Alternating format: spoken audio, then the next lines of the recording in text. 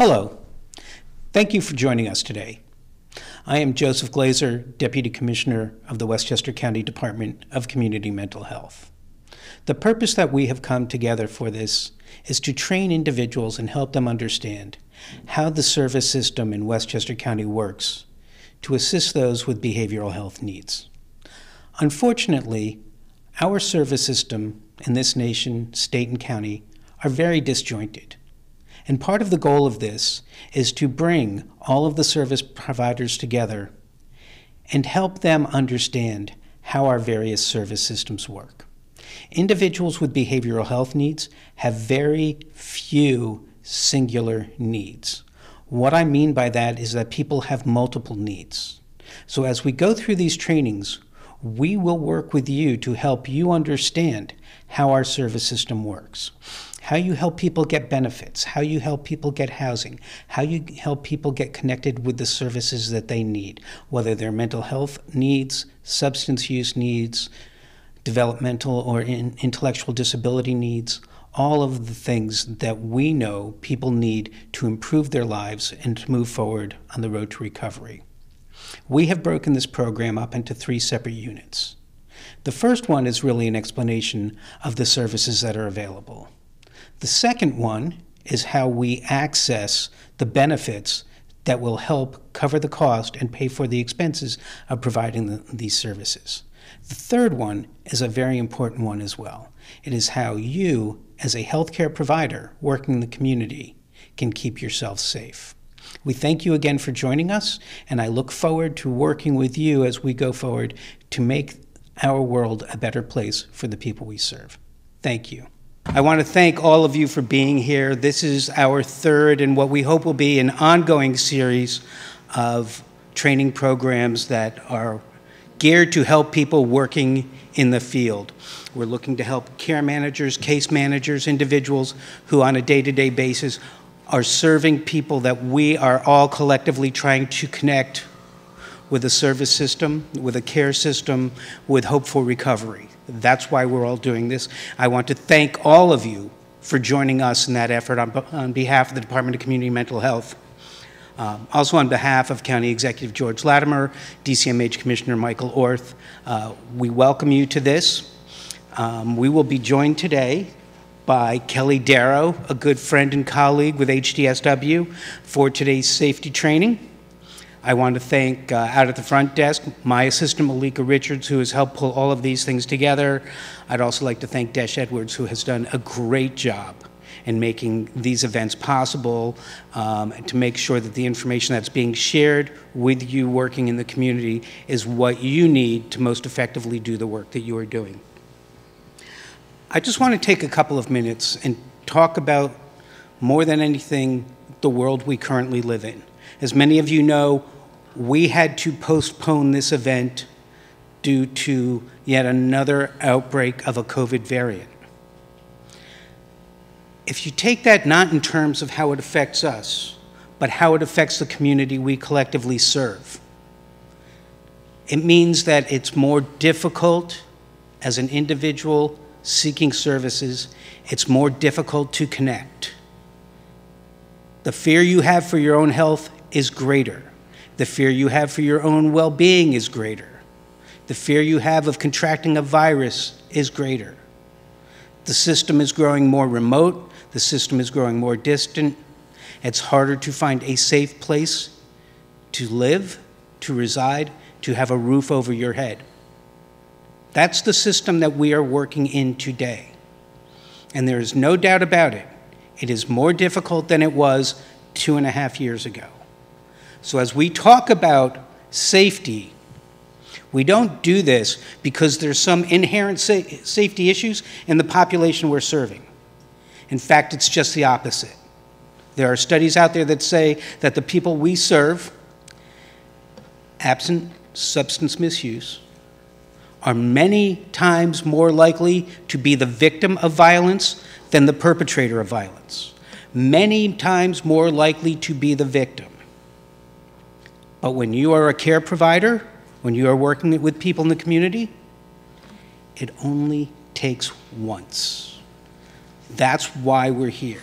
That's what we're here to talk about. is if you do your job and you do it well, there's a very strong possibility that the most intensive things you will learn here today, you will never use. But what you will also learn along the way is how to use the ways to protect yourself and the people that you work with so you never get to that point. And that's equally as important. For me, I come to this from a slightly different background. Although I am the Deputy Commissioner at the Department of Community Mental Health, I've spent many years as a mental health advocate and also many years in the private practice of law as an attorney. I've had those situations, particularly working in family court. For those of you who have been or will be working with court-involved people, sometimes this comes up because, not because, again, people are inherently dangerous, but you take all the stressors of the world we live in right now, and you throw in court involvement and the pressures and stress of court involvement, and you have now amped up anxiety, you have amped up fear, you have amped up a potential for someone to lash out. Those are the things that you have to keep track of in your own mind, and your own index of keeping yourself and the people that you work with safe. Because this isn't just about keeping you safe. This is about the people that you work with being safe too. So when I think about that, one of the stories that comes to mind, many years ago, I was in Albany County Family Court. I was assigned by the court to represent a man who had spent 14 years in federal prison.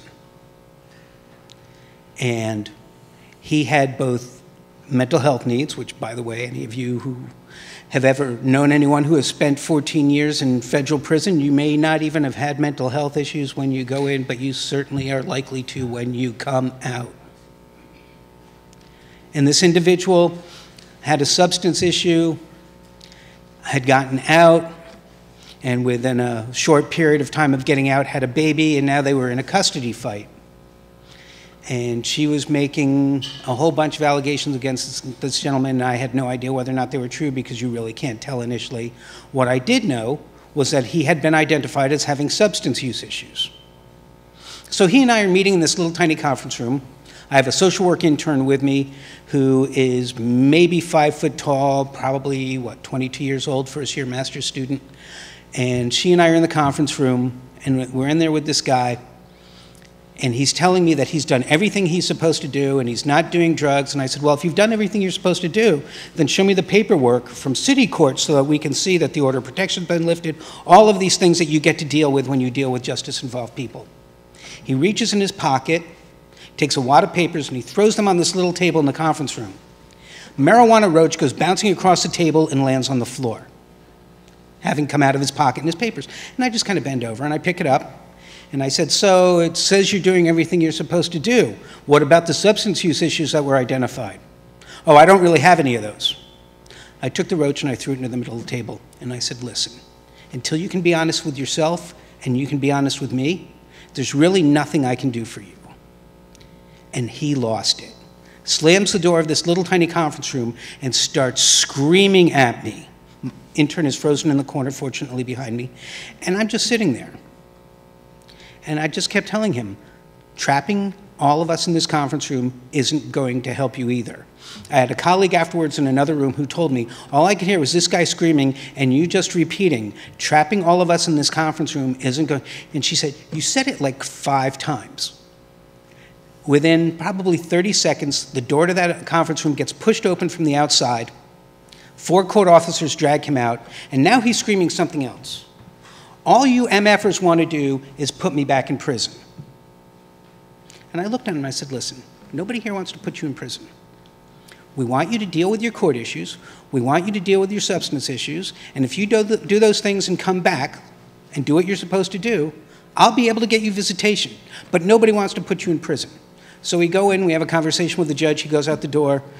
2 months later, we have a 9 o'clock appearance. I walk into the courthouse at 8:30 in the morning. He comes bounding up the steps, running up to me, Mr. Glazer, I got to show you something. And it's like, that's great. Let me take my coat off, collect myself. I'll be right back. So I come back, and he hands me all these papers. It's his evaluation. It's his medication prescription, a copy of his medication prescription. It's the receipt for having that prescription filled. It's the name of his therapist and the schedule of meeting with his therapist. And I look at him and I go, you did it. He went, well, of course you did it. Of course I did it. You told me if I didn't do it, I wasn't going to get to see my kid. That was just a moment in time for him where he was so angry and so frustrated that his behavior became potentially dangerous. He's not a dangerous individual. I was never afraid of him. But I was for a moment in a situation that was unsafe. It may never happen to you. But what we're doing here today is giving you the tools that you need so that should you find yourself in a situation like that, you know how to handle it. So I thank you all again for being here. I welcome you for being here. And just a very quick reminder, we are taping this because we will use this for future employees, staff, people who come into your role after this. So this is being taped. I just want to give you the heads up. But at the same time I'm telling you this is being recorded, I'm also going to tell you we're going to work really hard to get you all engaged in conversation here. So we appreciate that as well. I'm going to turn this over to Desh, and thank you all very much for joining us this morning.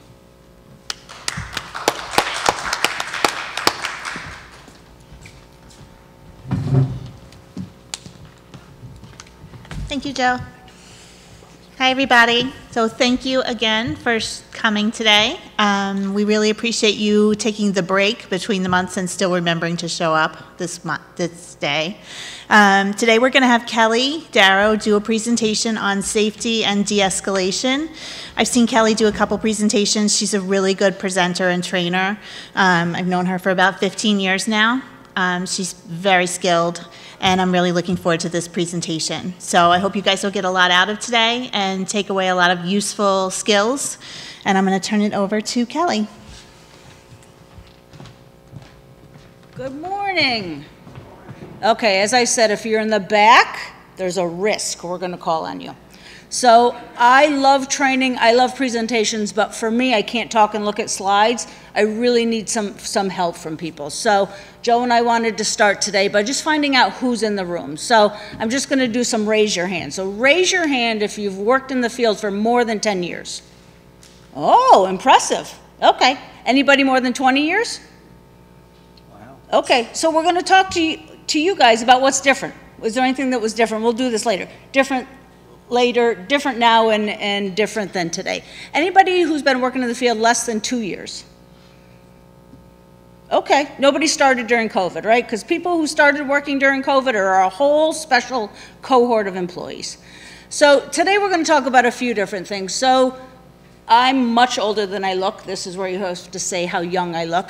I started working about 30 years ago in Bronx Family Court.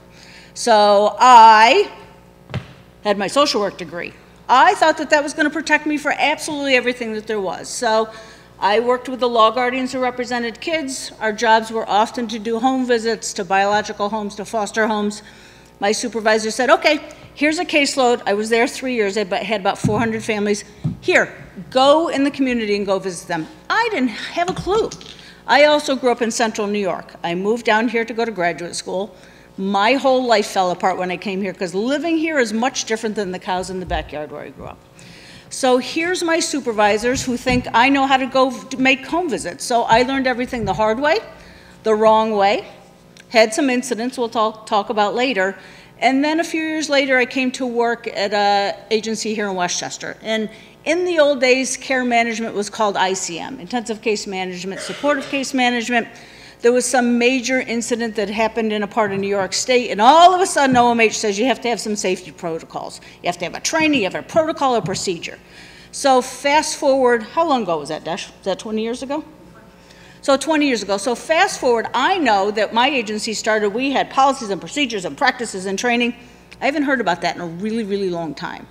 So it's not forgotten, but I really appreciate that the county is bringing this training back. But when I look at some of my old slides, I did safety training before people had beepers and cell phones. That's how old I am.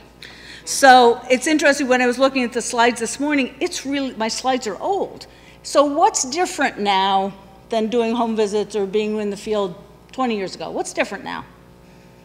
I'm looking at you.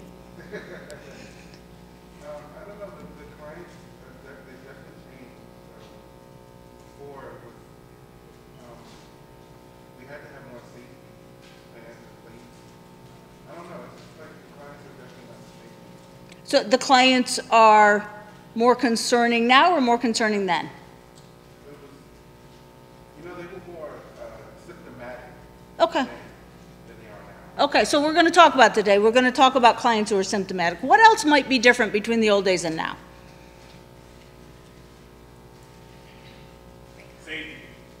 So give me 2 lines about safety. What's different now? I think you have to be more on guard more now than Oh, okay. About your own personal safety, right? And what else? I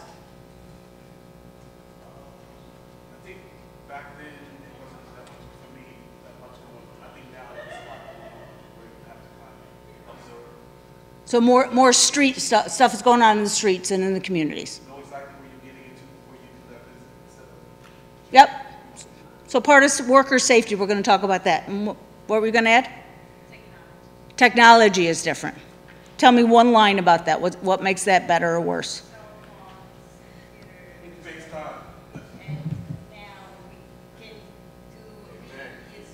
And Zoom and telehealth, right. So even in the last 2 years, our concerned about COVID, their concerns about COVID, telehealth changed how we do work. But there's a couple really big things that have happened in the last few years which impact us as well. Tell me what, you have something?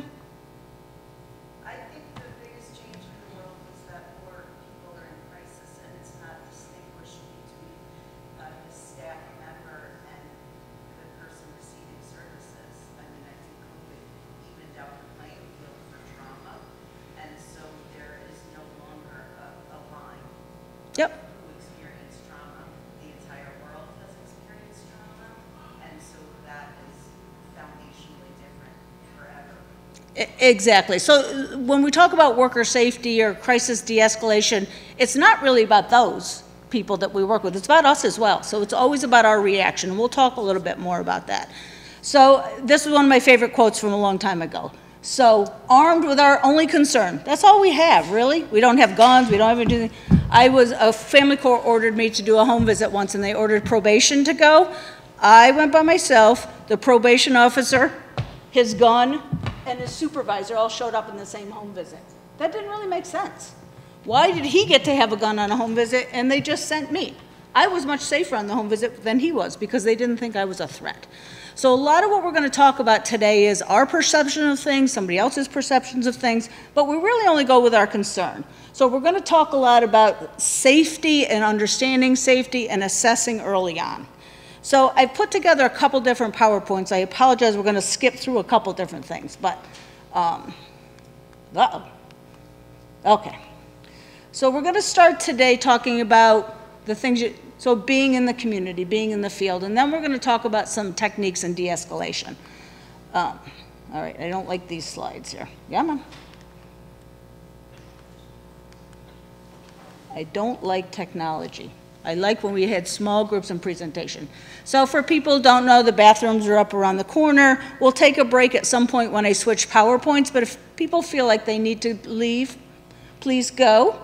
I had to put cell phones in there because in the beginning of training, nobody ever had cell phones when I started. So, you know, I know we're all very important. We all need our phones. I'm hoping that you can only take emergency calls.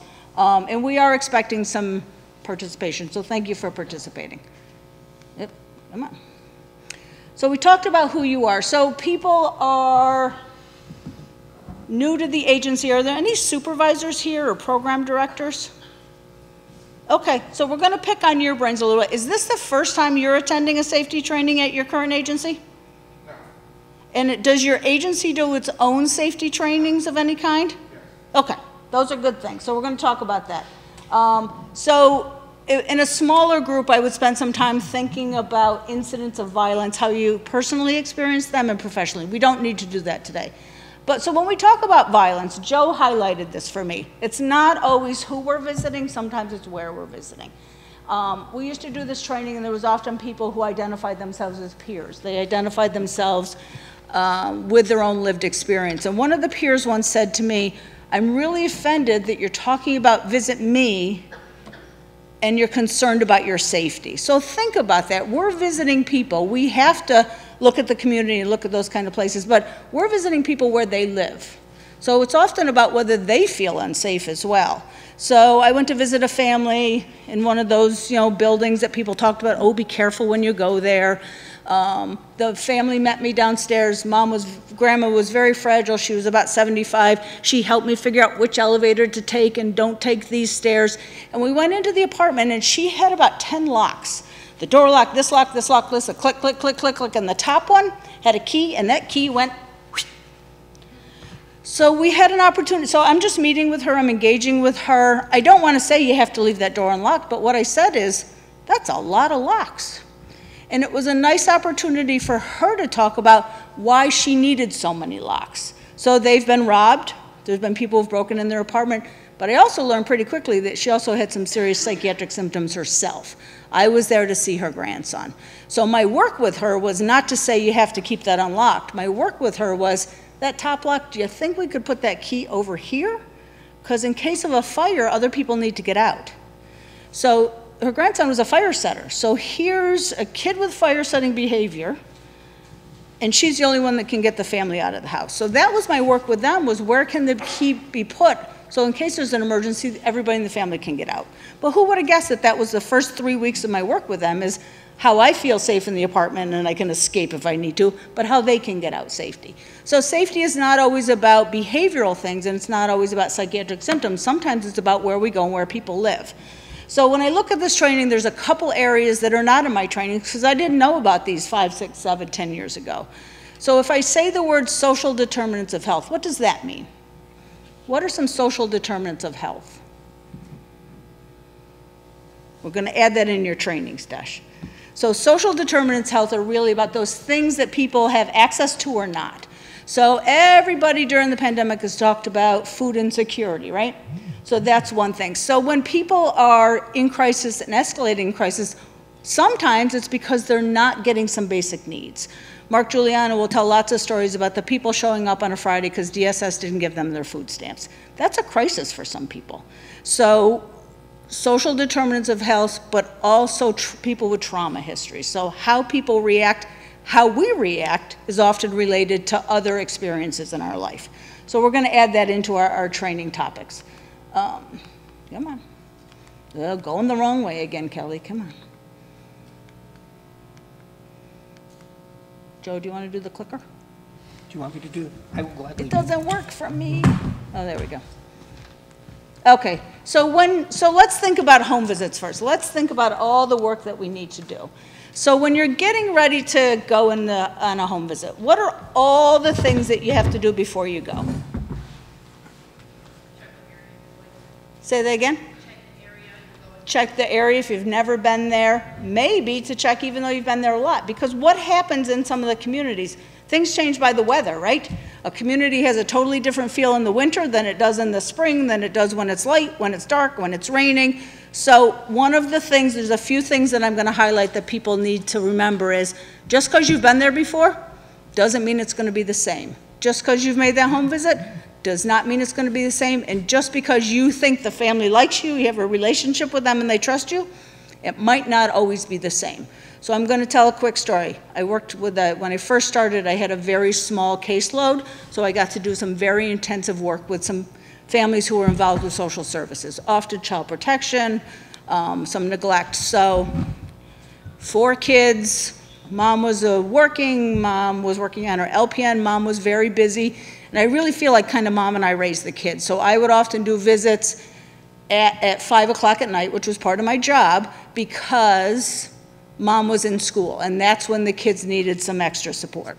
So one morning, surprisingly, I had to go pick up one of the youngest kids. We were going to the zoo on a trip. Again, another program that I worked in. So I pull up, and they live on the 2nd floor, and all I hear is yelling and screaming. So what do you think I did? Went up and knocked on the door. I did. Of course. I am the social worker. I know this family. I know them. They love me. I've been to this house 5 million times. I not only went up the stairs, there was no door because the door was ripped off the hinges. I still went in. So what I found was the 16-year-old girl was attempting to beat the crap out of her 12-year-old brother. I still went in because I was going to say, Sarah, stop, stop, stop, stop, stop. That didn't work. She wasn't listening. She barely even knew I was there. So I said, all right, now the next thing is I'm going to get him into his bedroom, and I'm going to go in the bedroom, and I'm going to block the door. Now, I am not a small woman. She broke the door down. The door goes, I go, my keys go. She's beating on him. Not once did I think maybe I should leave the house and call 911, because I was going to fix this. Now, in hindsight, I know differently. So she finally got exhausted and stopped, because when people are in crisis, eventually they can't sustain that. So she stopped. He was calm, and I'm bleeding. I don't know when that happened. So at some point, I got an elbow to the nose. So now I'm bleeding. They have no ice. I still haven't left the house because I can't find my keys. And it was the beginning of cell phones. I left my work cell phone in the car. So in hindsight, I did that all wrong, but what I really thought is because I've been there before, because I knew them, that was not what I should have done. I don't know that it was a police intervention, but if the police had been with me, maybe the outcome would have been different. So I know this family now 30 years. That teenage girl who's now a grandmother will say, it's your fault, you came in. She said, I did what I was supposed to do. I was supposed to beat my brother that day. So it's all those things that I knew, and I was doing safety training at that time. I knew I shouldn't, but it really went back to, it was about me at that moment. I thought I could do something. So in all of this, you have to think about yourself. It's not just about the client. Okay, go. I could tell stories all day. Move me along. Trying? See? I don't think it's you. I think it may be the... Okay. No, it just, here, let me. Maybe you're too close. We're on it, we're on it. Okay, I just go the wrong way. We'll go back to the beginning. Okay. Maybe Malika can get the. All right, here we go. So, maybe you can just sit there, and it's this one that moves it along. So, continuum of violence. Actually, I have to put on another slide. Hang on. Okay. We got this. We're good. Keep in mind, we're professionals. So before I start, so in a continuum of violence, tell me some things that are violent. So if you think about the most minimal to the most serious, tell me, just throw out some words about what violence is. Assault, right? Yes, it's violence. Threaten. What else? Control, power and control issues, yep. Escalating anger. How about bullying? Is that considered violence? So I'm just going to put a quick slide on the continuum because it's helpful.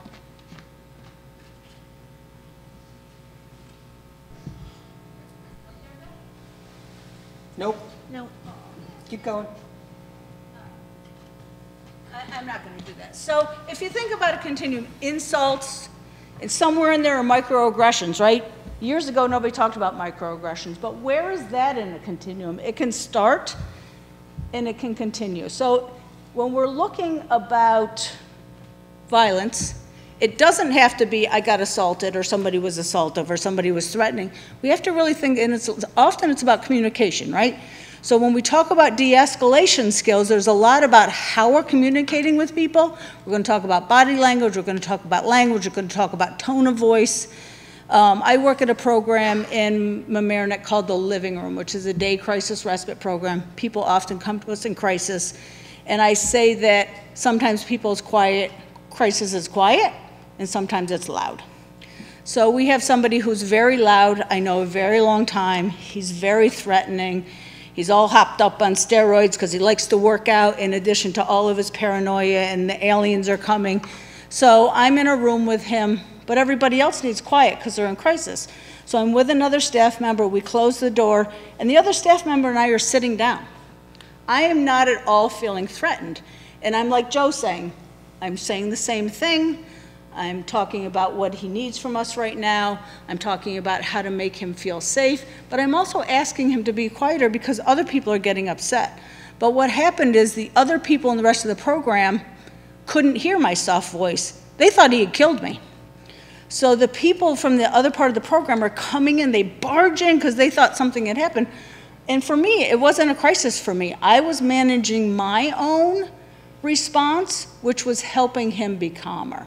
So one of the questions we're going to talk about is I statements. How are you feeling at the time? So before you get into something that feels big and ugly and scary, you have to identify how you're feeling also. And it's also about our past experience. You're all care managers, is that where you work? Care management, clinics, I work in residential. Where do you get your information about an individual? Where?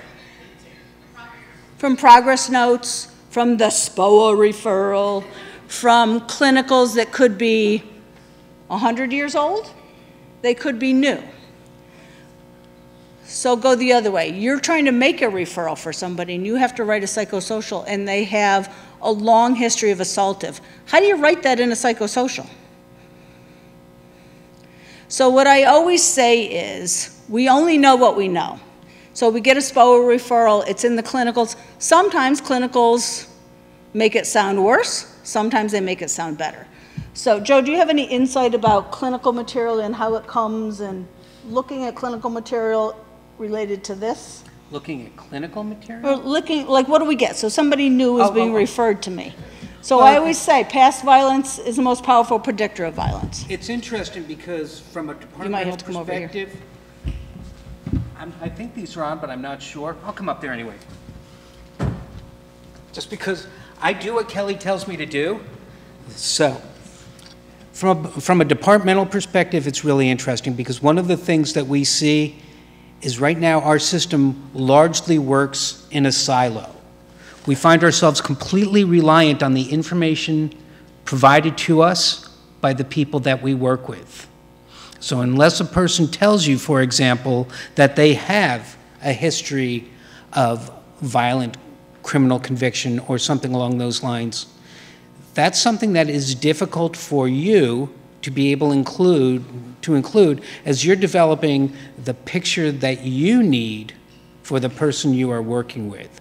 So I think your point is that you frequently begin with far less information than you need and very few opportunities to actually gather that information. Is that where you were going with that? Yeah. Okay. And sometimes the material is either underestimates what you might think or sometimes overestimates. So the material is the material. But I go back, if there's somebody in a SPOA referral or clinical that talks about 15 arrests for assault, prior assault in a residential program, we have to know that when we're going, but it doesn't mean I'm necessarily going with my armor on it because I think that person is going to assault me. So it's the history, it's the expectation, but a lot of this is really going to be about you using your best judgment. Now, I'm not saying your best clinical judgment because we're not all clinicians. Your best judgment. So there's research that talks about using your gut. So you have to learn to trust your gut. Now, when you do work in the field, I have had people who said, interviews, I can do this, I can do home visits. They go in one home visit and they said, I'm never going out in the field again. And then there's people who go do home visits and go visit people in the community with not looking out for their own safety at all. And as a supervisor, I say, what were you doing? So everything is on a continuum. I have been that worker who I put myself in these situations, not once did a supervisor go, you shouldn't have been there, because as a supervisor, there's a piece of like, look at that great work Joe is doing. Now I would say, Joe, you're setting yourself up, and it's also not helping the client. So this is very complicated work we do, and it's very complicated work we do for people who are new in the field, but people new in the field are often the ones that becomes care managers, right? We expect this, you have this experience, it's all, we're gonna go back to those arrows, it's all back there again. Go ahead, Desh. I like telling Desh what to do. Man.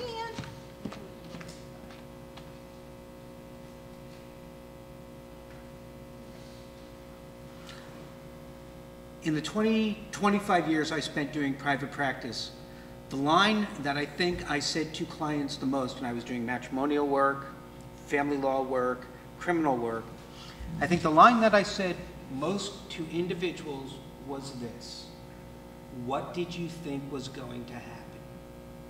You need to keep that in the back of your mind because you need to think about, among other things, how the work that you're doing, the situations you're in, how all of those things play out. So you do need to think about what could happen. Okay. I'm gonna go get the guy. Okay. All right, so I'm gonna officially wing it until we get the guy. So let's talk about making home visits. So somebody talked about leaving your agency. You leave your agency with some information, right? What do we know? We know the address. Maybe you have a phone number that works. What's your first contact often with a client? Do you call them? Do you just show up? Tell me what most agencies do. You call them. So how do you introduce yourself?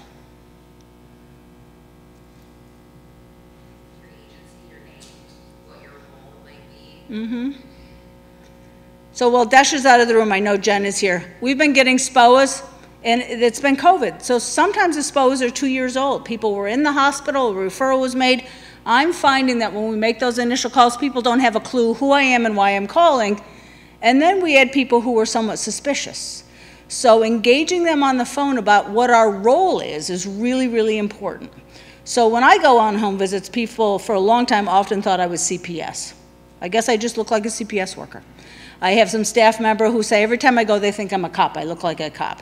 So there's some perceptions about who we are. So engaging the people on the phone, hopefully, is really an important part about why you're coming, what your goals would be for that day, and just to say, so how do you, is there a doorbell to ring? Where should I park my car? So sometimes engaging people about where they live is really important. So you call somebody on the phone, they're expecting you, then what? What are some other things you do? Be on time, right? That's respectful. If you're going to be late, maybe call. Do you confirm that morning before you go? I hear some staff say, if you don't call me back, I'm not coming. I might ask them to do a little bit different language because you still haven't even met the person. But even if you've met them, so as a supervisor, we don't want people wasting the time if the client isn't there, but there's lots of reasons why the client might not answer the phone. So this part of the presentation today, there's really no right and wrong answer, and it'd be interesting if agencies kind of have different philosophies. So I hear our staff calling to confirm appointments. We suggest that staff often have, if able, an appointment at the same time every week, because then people are starting to expect. So you've called, you've engaged. Do you ever talk to them about how you're getting there? Does anybody take the bus to do visits? I did visits in the city. There was those, having to manage the subway was a bit of a bender. So I've actually talked to people about where to park my car, because I kind of need to know what to expect when I'm getting there. So if you're going to a building on a street, where might you be able to park your car? Maybe, hopefully near the building, right? You might be somewhere else. So somebody talked about going, so in the good old days when we had more time, I actually might go to the neighborhood in advance of my visit to figure out where I'm going to park. And then some people will say, I never want the client to know what my car looks like, or maybe I want my car nearby. So now we're coming down to some personal preferences about whether there's enough agency cars, whether you're taking an agency car, where you're parking your car. I learned the hard way. I went to a family who had a house, and I parked in the driveway, and some angry man pulled in behind me, and now I was not able to get out of the house. I was not able to get out of the driveway. So there's certain, and then OMH has some guidelines. So years ago when all of this started, OMH put out a manual. This is how you'd need safety. So if the door is here, you're supposed to park 5 car spots back here so that you can survey the area. Yeah, that doesn't work. I don't know where those people were doing their training. It's really about using your judgment and your assessment and actually knowing where you're going. So I actually worked with a family in White Plains, and they lived on Lexington Avenue. There was never parking there, but the community, we're going to talk a little about using the community. The community knew pretty quickly that I was there to go visit this kid, and the community was worried about this kid and family. So when I would show up, I had the same appointment Friday afternoon at 3 o'clock. When I would show up, there'd be some like guys kind of hanging on the side of the road, and they would see me come and they'd be like, those were just the guys in the building because they knew I needed to visit Robert. And they knew that if I had a hard time parking, that, you know, it was, so here's using your community. So what are some other ways to use your community? Can you think of anything? Go ahead. I always feel like I have to know the status of dogs in the area. Dogs, yes. Many times where like a pit bull is unleashed, and I'm a dog lover and owner. I have 3 dogs and I've had 4 huge dogs. Yep. But in the factor, it's the Yep. Or if a dog has been there before and now you're expecting the dog's not there, is there an empty bowl, is there an empty chain, are there new dogs, are people walking dogs? Looking for dogs is a really big thing. I have had to do incident reports because staff were assaulted by dogs on home visits. They were never the big dogs, they were those little ones, those little yippy dogs. So you're right, so dogs, so if you go to a neighborhood and it's usually busy and you pull up and it's quiet, what do you think about that? Something's going on, or it's too cold, or it's too windy. But just thinking about something being different this time is really important. So I used to think about doing home visits when I worked in the South Bronx. Many of the people lived in those very large project complexes. So somebody said to me, you should go at 3 o'clock in the afternoon because that's when the kids are getting out and it's busy, there's a lot of people going. But somebody else said to me, you should only go in the morning because it's quiet and you can pay attention. I don't know what the right thing to do was. But so safety training, there's not a list of one thing. It's really about you, your assessment, what makes sense to you, and just paying attention to all the details. So we talked about parking the car. So do you use the elevator or the stairs? Depends on the building. What would you look at to make that assessment? Who's... Yep, yep. So sometimes I've had discussions with families about what's the best way to get to your apartment. So it's not about where's safer, it's what's the best way. Sometimes families will tell you and sometimes not. So if it's 3 o'clock and they're expecting you and you get there, what's the first thing you do when you get to the door? Call them to let them know you're outside. Sometimes I just listen at the door for a minute because I want to know if there's something going in there. And then, so we're going to go, so OMH will recommend, they do this on Law and Order. Here's the door. Knock, knock, knock. I guess they do it in Law and Order because they don't want somebody to. So OMH will recommend not standing directly in front of the door. But some people will say, I need to see you in the peephole and I can't see you. So everything I say, there's like an opposite of it. So I never know. So Dash asked me to do safety training. I don't know what the right thing is. But these are the things you think about. So where do you stand when you knock on the door? Is the door locked when people come in? Is the person you're expecting answering the door, is it somebody you met? Is it somebody from the family? Is it somebody you've never seen before? And then one of the things that people often forget is I often ask who else is home? Because maybe they're not able to have a confidential conversation. Or I've had people say to me, today's not a good day. And I don't say why we had an appointment, I say thank you very much and go on.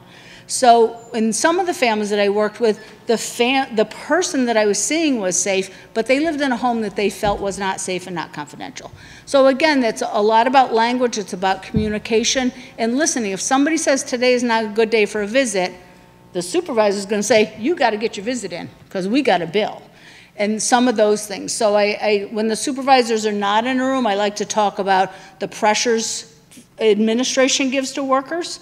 Getting in, getting your billable was done, but maybe you can't get those people. So what I always say is the staff members should be letting their supervisor, their coworkers know what's it feel like to do visits in those neighborhoods.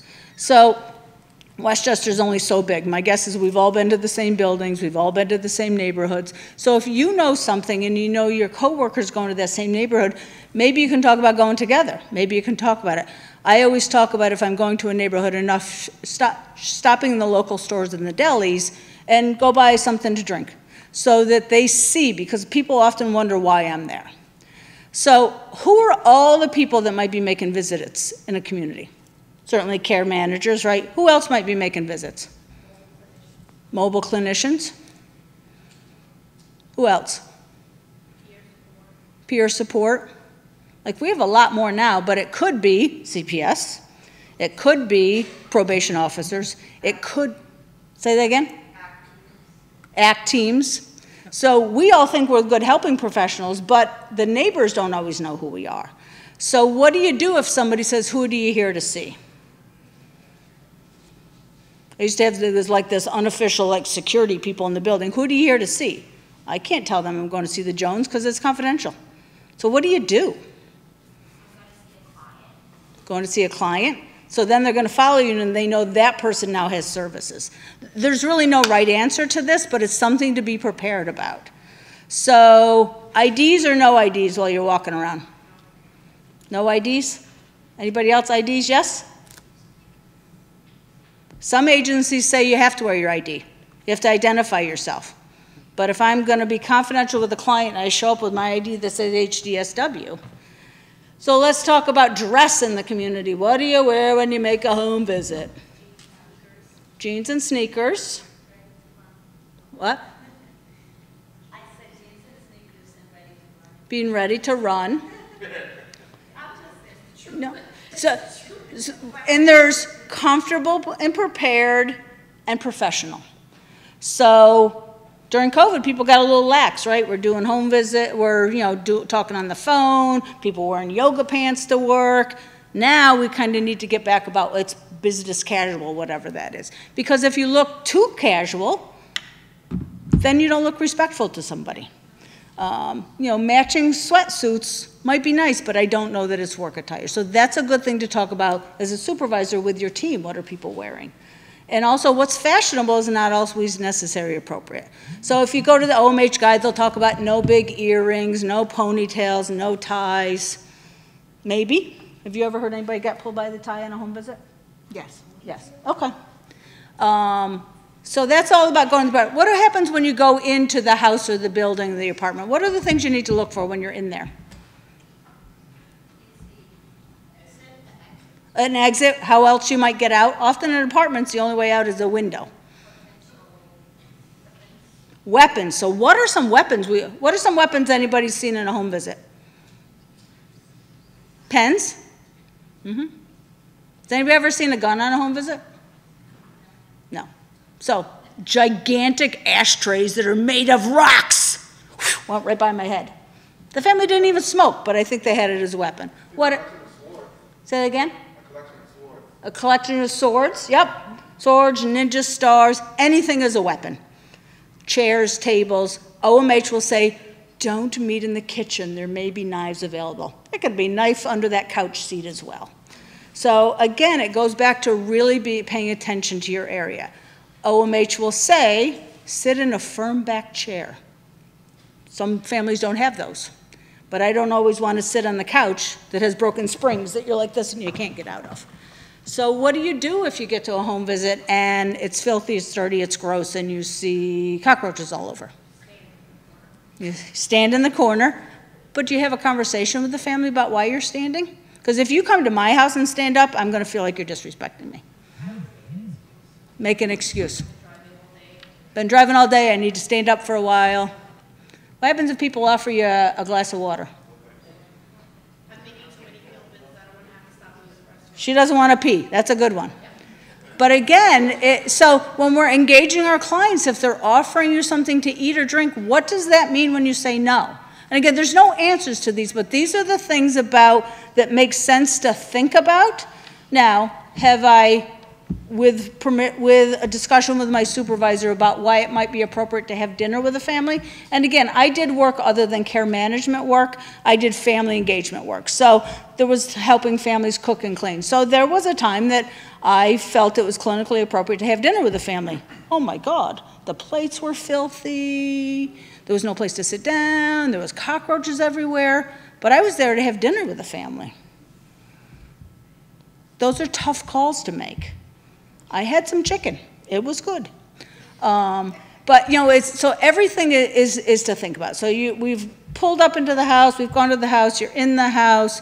What do you do if somebody's not home?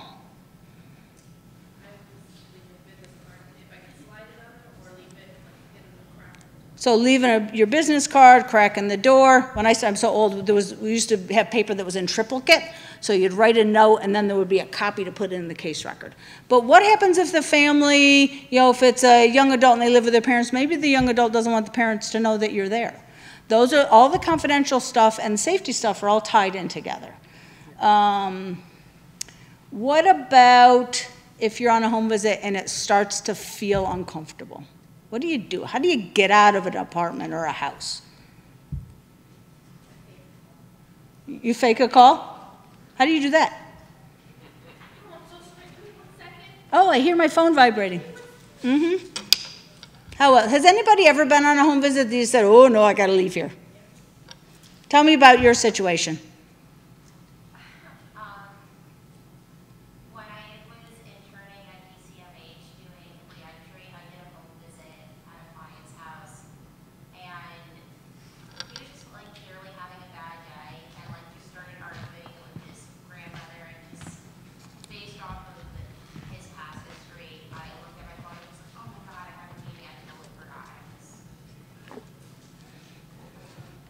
That's a good one. So sometimes I say to people, I'm here, I can stay about 15 minutes, whatever, I'll stay. And then if it feels like it's okay, you can stay a little bit longer, or ask them if you can stay longer. But sometimes I start a visit with the idea that I'm only coming for a few minutes, and then if you'll allow me, I can stay a little bit longer. So sometimes your time is your out.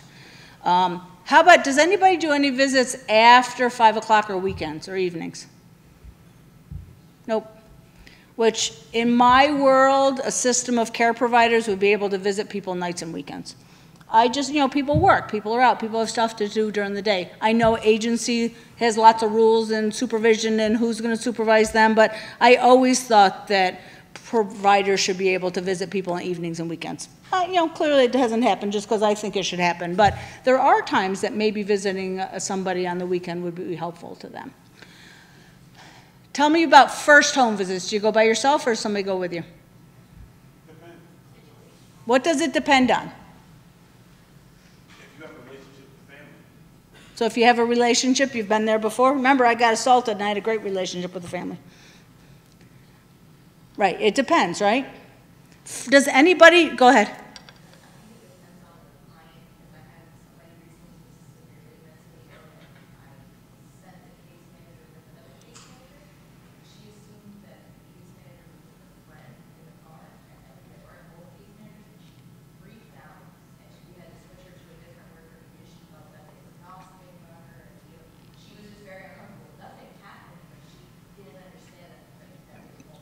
So the caseworker, the co-worker stayed in the car while the person did? Okay.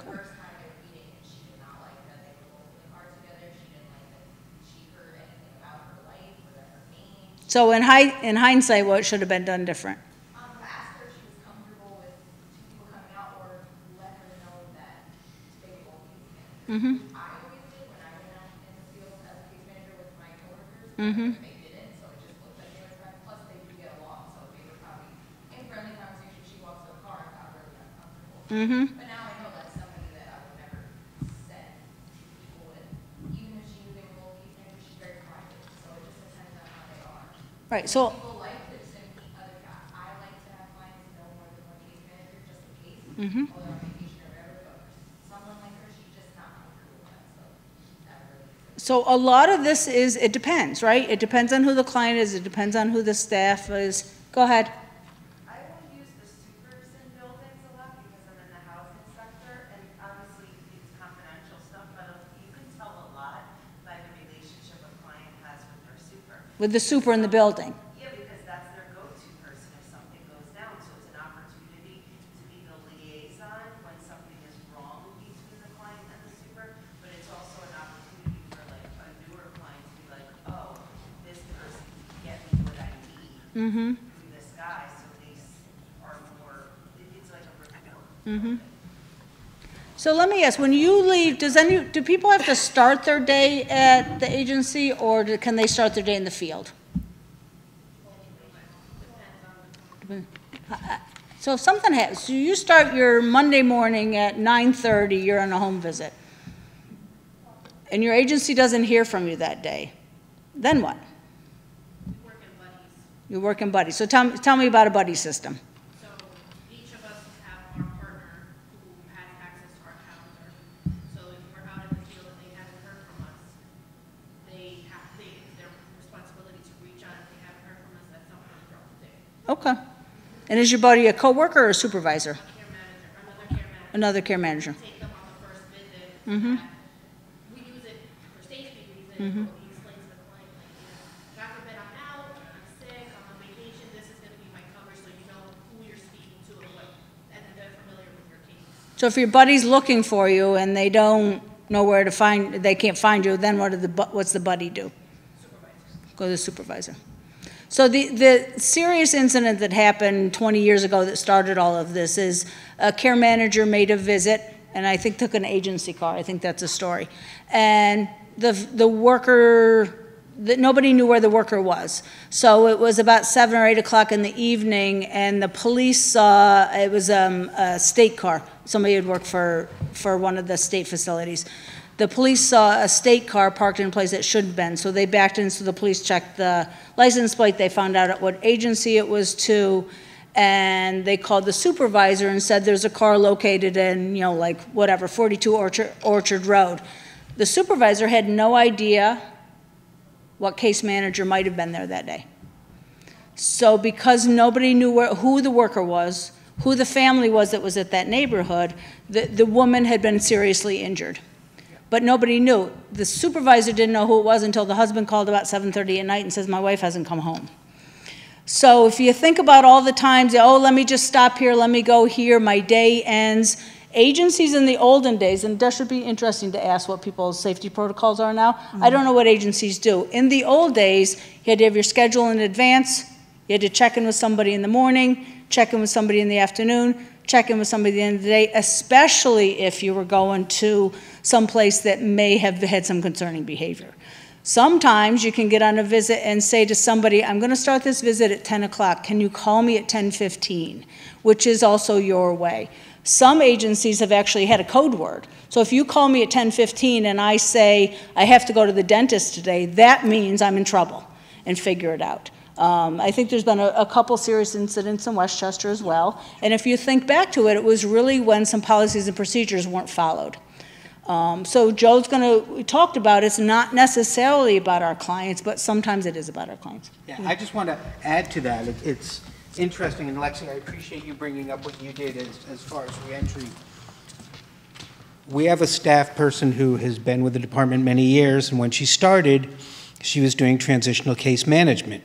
And she goes out on a very early case that she's assigned, and she's excited because she's new, and she goes and she knocks on the door, and the person who she's going to see opens the door, lets her in, shuts the door behind her, and that's when she realizes that every window in his apartment is covered with aluminum foil. And her first thought was, oh crap, nobody knows I'm here. That's what Kelly's talking about. So when you think it's possible your supervisor is micromanaging you because he wants to know or she wants to know where you are, it's not micromanagement. That's the first step in a safety plan. Where are you going to be? So conflict resolution and de-escalation training.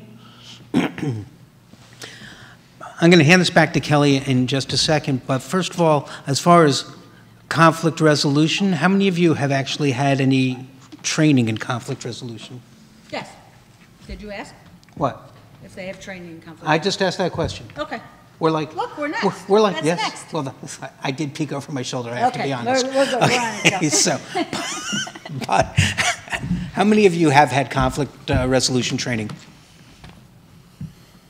Man, there's like a half a hand over there. Yeah, there's a half a hand, which means sort of, kind of, but And yeah. it's Lexi who worked in our department. So, Of course. I'm going to let you want to talk about the conflict resolution training? Do you want to start? This is Mark's slides. Oh, okay, this is Mark's slide. Yeah. Okay. Why don't you talk about training in general, and then we'll talk about... Okay, gotcha.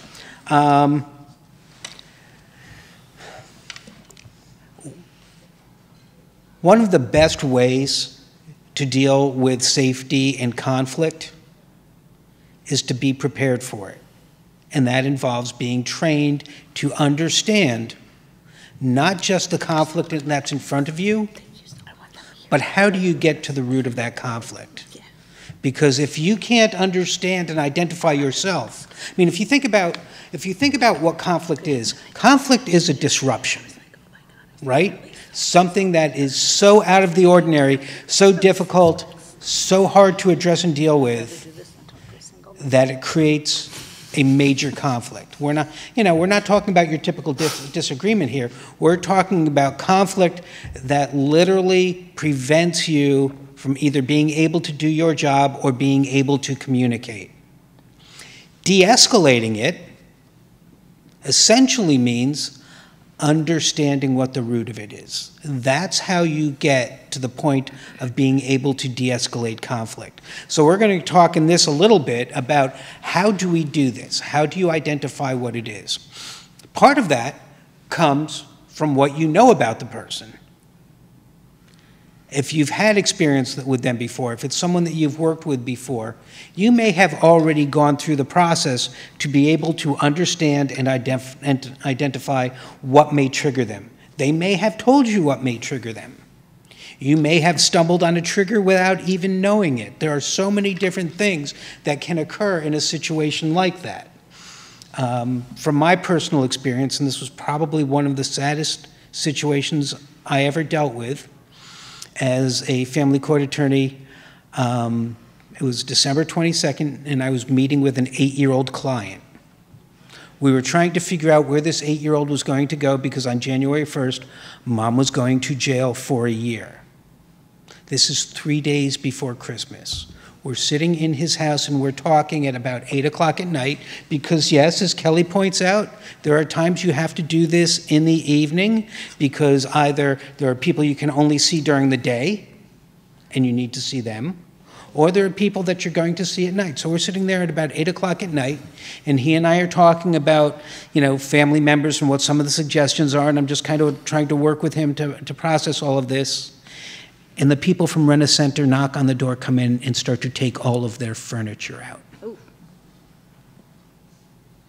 Needless to say, Mom lost it. Who wouldn't? She didn't get violent. She just broke down and, was sobbing in front of me and in front of my client. But for her, that was her breaking point. So it's not the kind of conflict we're talking about here, but it's clearly the kind of situation where it can occur. So you will not know, as you're going into this situation, frequently will not know where the conflict is going to come from. There's another side to this. You could also know where the conflict is going to come from, but in your role and in your work and what you're doing, you're going to have to be able to address that conflict so the person you're working with, the family you're working with, can deal with it and move on. So that's really, when we talk about conflict, part of the role that you all serve, that we all serve, conflict is going to be a part of it, and getting to the root of understanding that conflict is in part how you're going to get through it. So I will kind of pass this back to Kelly. And if you want to kind of take us through the slides or however you want to handle this, it's up to you. Back to me. It goes to the computer, right? You have to point at the computer. So I have it up here. All right, so I think in the last 2 years, the word crisis has come up about 5 million times. So crisis, conflict, they're kind of all tied in together. So what's the definition of a crisis? Anybody? What's a crisis? I guess none of them are working on the crisis team. They're not working in hospital stabilization. So I worked with kids for a long time. The kid once told me that a crisis is when the grown-ups didn't know what to do. And that was following a gigantic thing that happened in the house, but the kid didn't think it was a crisis. So it was when the grown-ups didn't know what to do. So working in a crisis program, there's a lot of focus on crisis and hospital prevention and all of that. Sometimes, what Joe was talking about, you have to look at what the root of is about. And often what we know is if people don't have access to money, to food, they feel somebody has disrespected them. What are some of the other situations that you've heard about when you really felt like people were escalating? So clearly people have psychiatric symptoms, that we know. But what are some of the other outside stressors that affect people that may cause them to escalate? Domestic violence. Alcohol is definitely substance use, alcohol use. So sometimes it's their ability to manage moods, right? Everybody talks about DBT skills. DBT is really about helping people manage their emotions. So when I'm upset, so we're going to talk about de-escalation, road rage, right? People can be mild-mannered, well-meaning, and then there's road rage. So conflict, crisis is not necessarily just about psychiatric symptoms. For our people, sometimes they don't understand what's going on. Cognitively, they have limitations, right? And if you think about who many of our people are, they live on social services, they live in Social Security, they live with roommates that they didn't choose.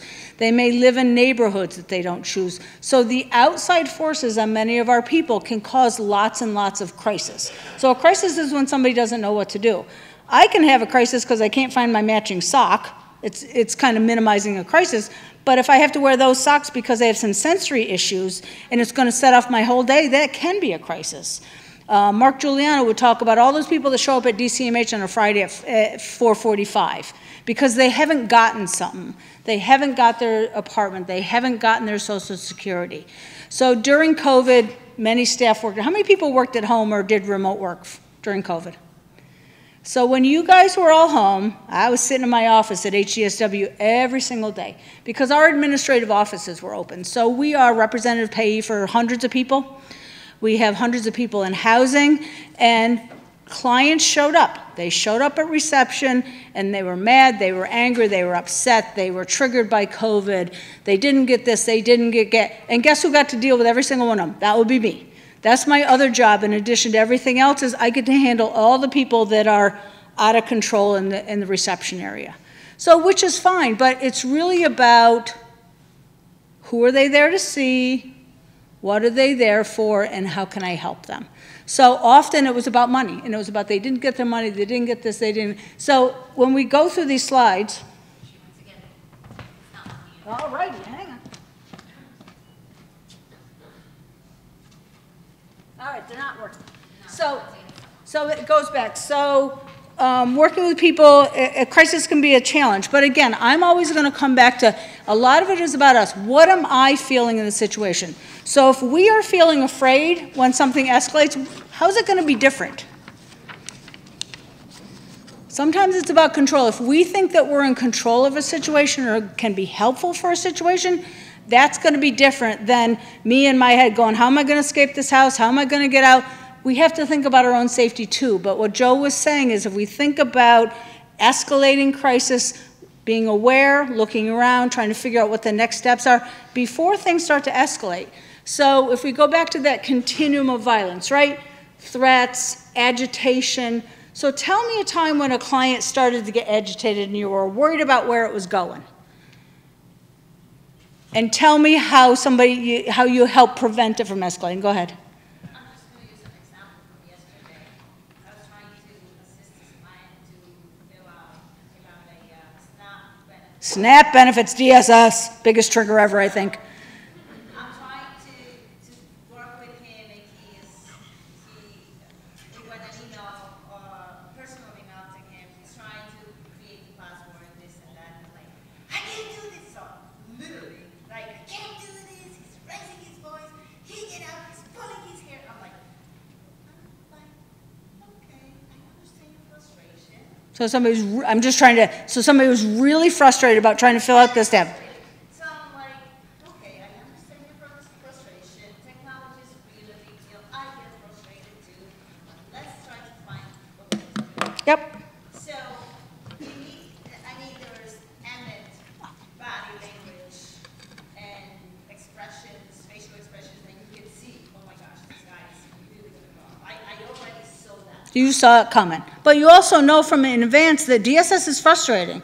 And then online is frustrating. So it was really about somebody not being able to get what they want. But also, so we have somebody who comes in who wants to be able to use the computer by themselves, but they don't know how to use the computer. So it's about validating their want to learn it and maybe figure out, but today let me help you. So it goes back to relationship and it goes back to words, but all those early signs. So what's some of the early signs that somebody is frustrated? So pulling their hair, words, right?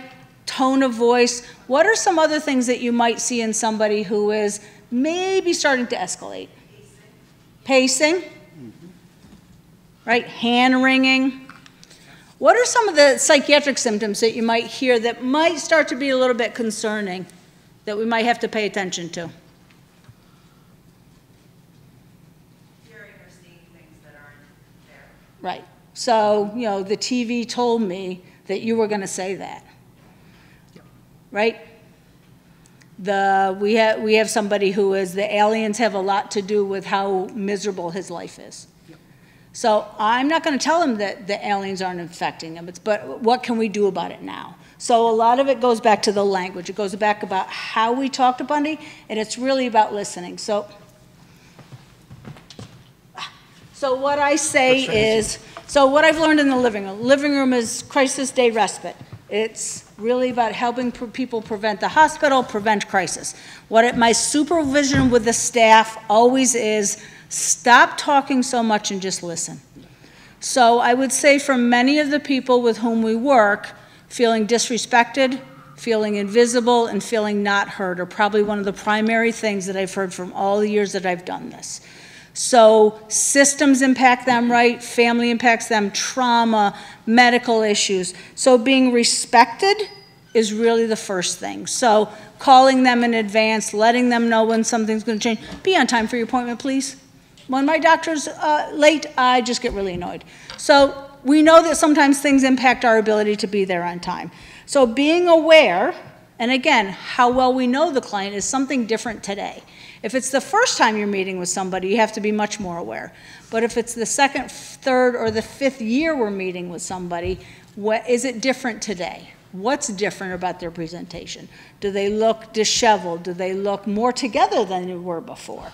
I did a home visit the other day with somebody who I've only ever seen in psychiatric crisis because her water was being poisoned.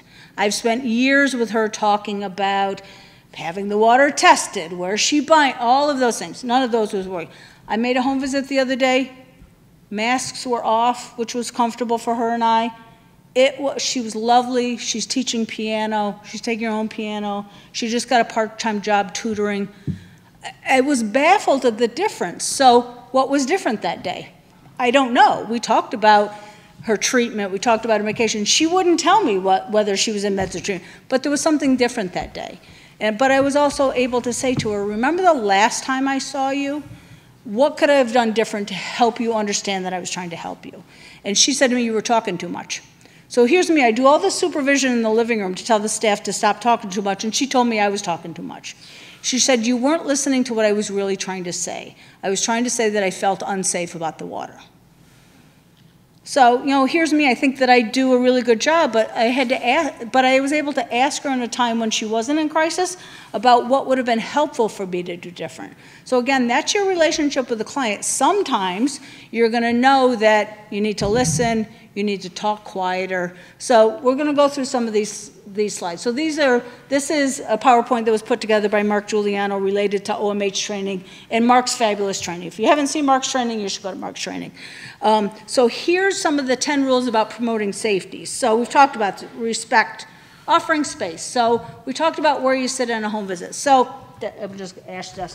So if I'm talking to Desh somewhere and I see her start to be agitated, where should I stand or where should I be? This close?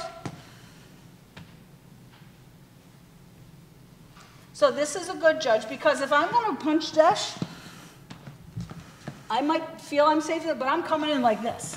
So if somebody's starting to agitate and there's the ability to give space, just give them space. Because people often feel crowded, they feel uncomfortable. You're in this, so often people say we're in your space. But if you're in an office, how do you do that?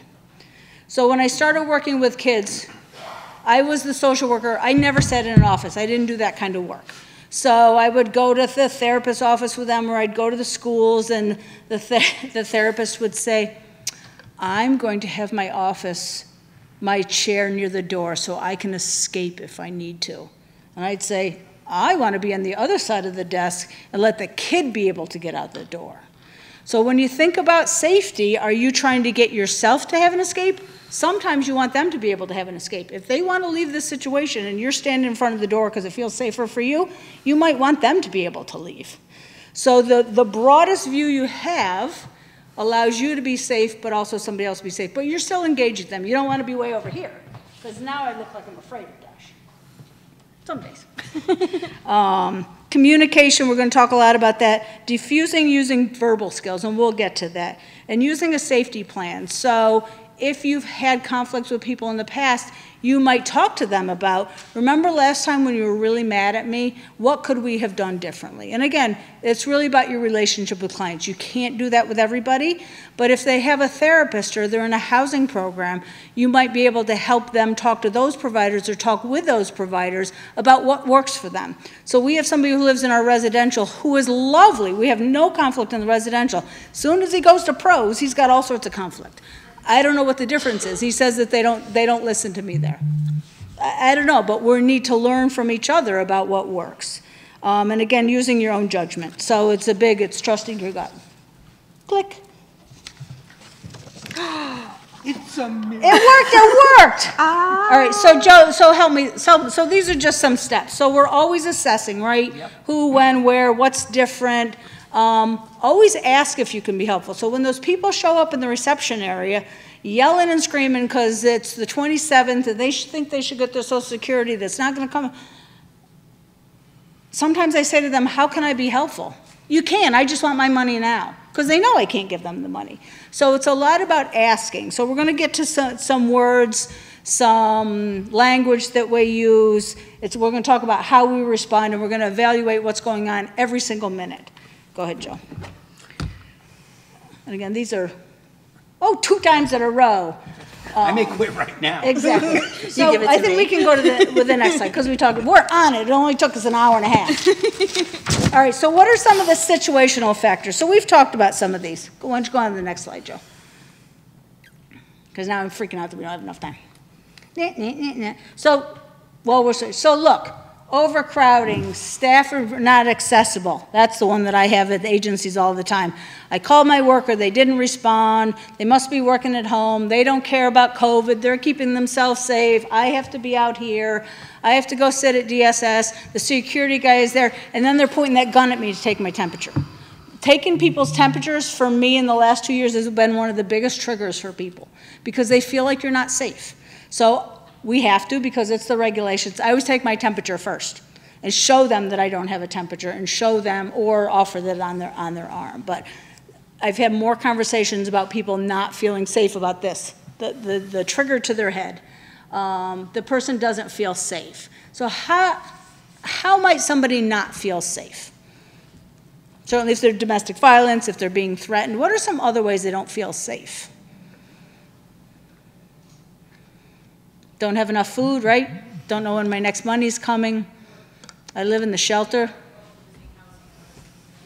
Losing housing. I have more people talk about not feeling physically safe in the shelter, that they would rather sleep on the streets. And I don't have a lot to do. I don't know how to do that. So again, the living room is not a drop-in center, but when people feel so unsafe in the shelters that they'd rather be on the street, sometimes we can help with that. It's a safe place to come to relax. Sometimes people just come to sleep during the day because they've been up all night at the shelter. People don't feel safe when you go to social services and there's a cop there, or if there's police there, it makes people feel unsafe. It's a little weird. It makes the workers feel safe, but not the clients that go there.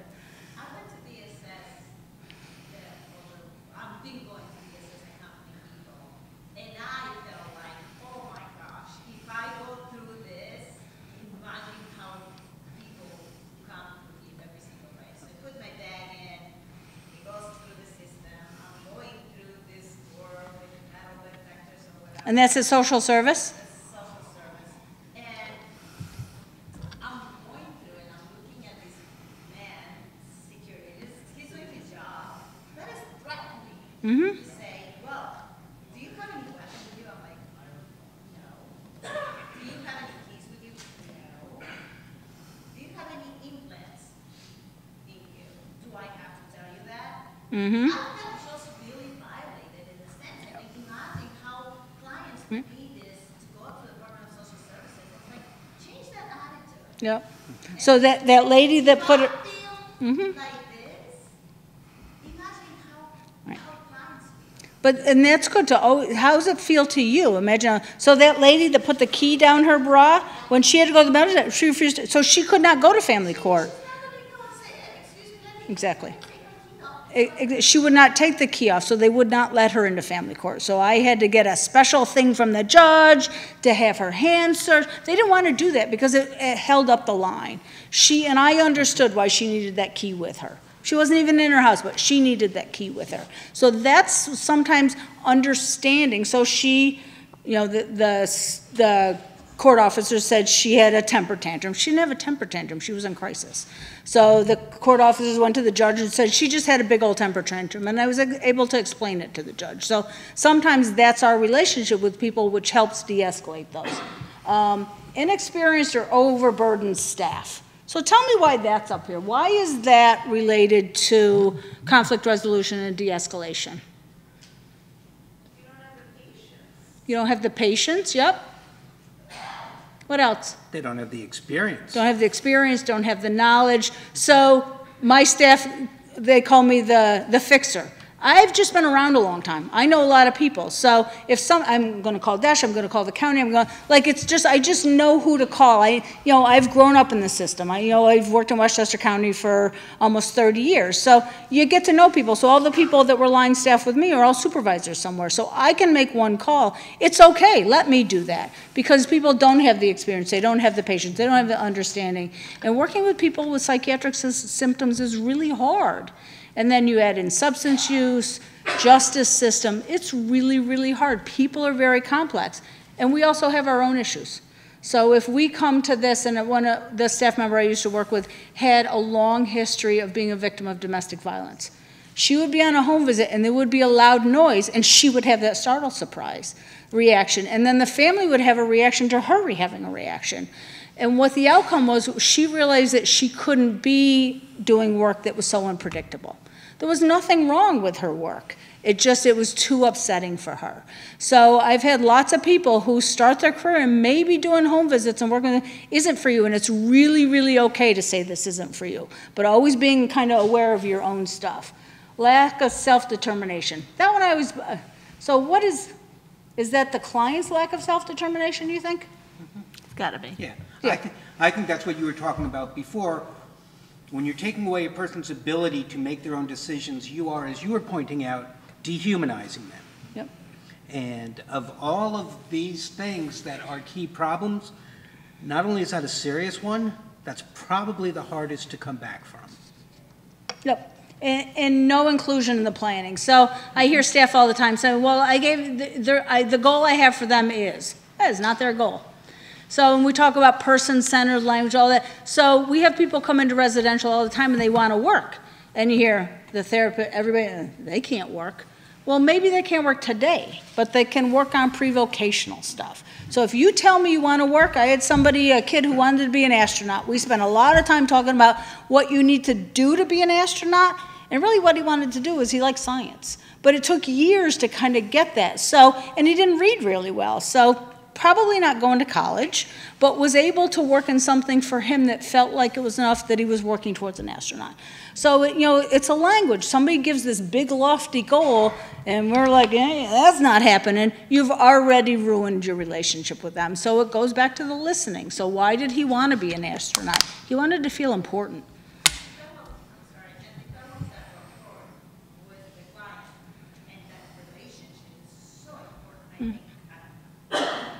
Yeah, until you get assaulted on a home visit.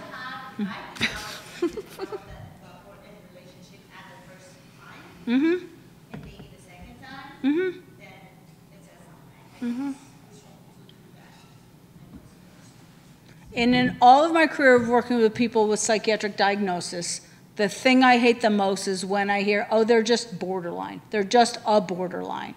So when I started learning about trauma, I heard that rephrased, and I heard that borderline personality disorder is about trauma of relationship. And it reframed everything for me. So often people who have a borderline personality diagnosis, it's really about some early relationships and how you get along with people and all those DBT skills that everybody talks about. It really reframed it for me. So as soon as I had one woman said to me, well, New York Hospital says I am the most borderline person they ever met. I don't know if she should be proud of that, But it was really, for me, it was about helping her have the ability to get along with people. So diagnosis, we haven't really talked a lot about diagnosis today because whatever we're doing here is not about their diagnosis. It's about what people are presenting at that moment. All right, why don't we go on? So what are some of the risk factors? So, come on, Joe. It worked before. Okay, you can keep going. We've done some of this already. I don't talk in the same order that Mark does his presentation. So if somebody's having a crisis, so we've talked about this. So there's symptoms and diagnosis, right? You could go to full-day trainings, weekday trainings about what somebody with a diagnosis of schizophrenia looks like, what some symptoms need to be. Now you're going too fast, Joe. Go back. Sorry. Now that it works, I'm just... You're all willy-nilly. You're going to play. Exactly. I was looking for something that said diagnosis. So symptoms. So we talked about history of violence, right? We talked some about substance use. So now that, you know, the catchphrase, when you're around as long as like Desh and Joe and I have been, all the popular phrases change. So now it's trauma-informed and so now co-occurring is a thing. So tell me what co-occurring disorders are, what the work about being co-occurring informed is. Go ahead. So that interplay between mental health and substance use. So the fantasy in the world is that staff are not trained and agencies are not one or the other. So in the olden days when we all started, somebody would show up to a clinic and they go, oh no, you're a substance user. Go over to that place. And you would get to a substance use facility and they go, oh, you have bipolar disorder, go over there. So you either have two people not working on the same goals or issues not being addressed. So our hope now is that people are co-occurring informed. Agencies are doing that work being co-occurring informed. We do have those state agencies, Office of Mental Health, so that don't always play nice together, but our job is to understand psychiatric symptoms and substance use. And then often you had psychiatric symptoms, substance use, trauma history, justice involved. That makes people very complicated.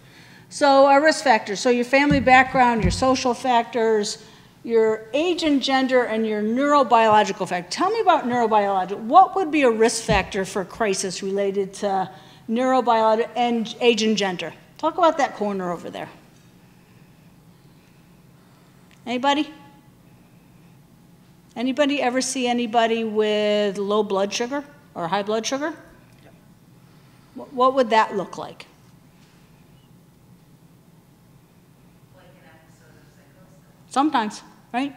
People can be agitated, their cognition can be off. As people get more aged, you can have a urinary tract infection that looks like you're psychotic or have dementia. That baffled me when I worked in an adult care facility. I didn't know that. But if you think, so there often is medical stuff that makes people present like they're having psychiatric symptoms. It doesn't matter what it is, we're dealing with what the crisis is at the moment. So the police have that phrase, you hear it all over Law and Order, emotionally disturbed person. I don't work in the justice system, but so in the police world, emotionally disturbed person could be anybody. It could be somebody who is having psychosis. It could be somebody who is high. It also could be somebody who has had a domestic violence incident and is yelling and screaming. So the police need to pretty quickly figure out which these are. And age and gender. So is somebody more at risk of being violent or escalating if they're younger? Research talks, go ahead. Are you more at risk for somebody? So sometimes younger people don't have the skills yet, right? Sometimes older people have more experience. So don't underestimate one of those old ladies who cannot escalate and be violent as well. I worked in an adult home. It was the little old ladies who were much more unable to manage their moods, who escalated much quicker. So don't underestimate. It's everybody. Go ahead, Joe. So what are the factors that help these things? So we certainly know medication and treatment. And again, our work with people is helping them get proper treatment and proper medication, but not everybody wants that, right? So how do you have discussions about, I don't like my meds, nobody can take meds, you know, that's a lot of the work we do, and that's a whole other training about motivational interviewing and brief action planning. I could keep Dash busy with trainings all day long. Whether people take medication as prescribed, that's a big deal. We have somebody who's always in crisis because they won't take their medication as prescribed. It's not helpful if it's not the way the doctor says. And so in the last 5-10 years, people being involved with peers. So does a person have a history of violence? I got it. And is there evidence of violence? So if you're walking into a home visit and things, often our home visits are, people are in disarray, right? But it doesn't look like there's broken stuff. Does it look like there's been a scuffle? Does it look like, so that's one of the first things, if you're walking into something. So sometimes when I walk out into the reception area, somebody's taken all of our pamphlets and thrown them. Not the most violent incident, but it also tells me that somebody's been frustrated. Is there a weapon? And again, we talked about what the 5 million, that heavy ashtray could be a weapon. All right, so is the person intoxicated? So what we know, and this could be a whole day training, is people under the influence of alcohol or substance are normally, what does that say? Might normally suppress violence. So people who are not necessarily violent under the influence of alcohol or drugs may have lower frustration tolerance and more increase of violence. And there's some statistic, which I don't know, is people in jail, 90% of people have had alcohol before their crime? Does that sound like a good statistic? 85% of the people who are incarcerated have a history of substance use. Okay, so 85% of people incarcerated have some history of substance use. That's pretty significant. And how many of those people do you think have trauma histories as well? Same? Yeah, I would imagine that, for another training, maybe we talk about that continuum. Yep.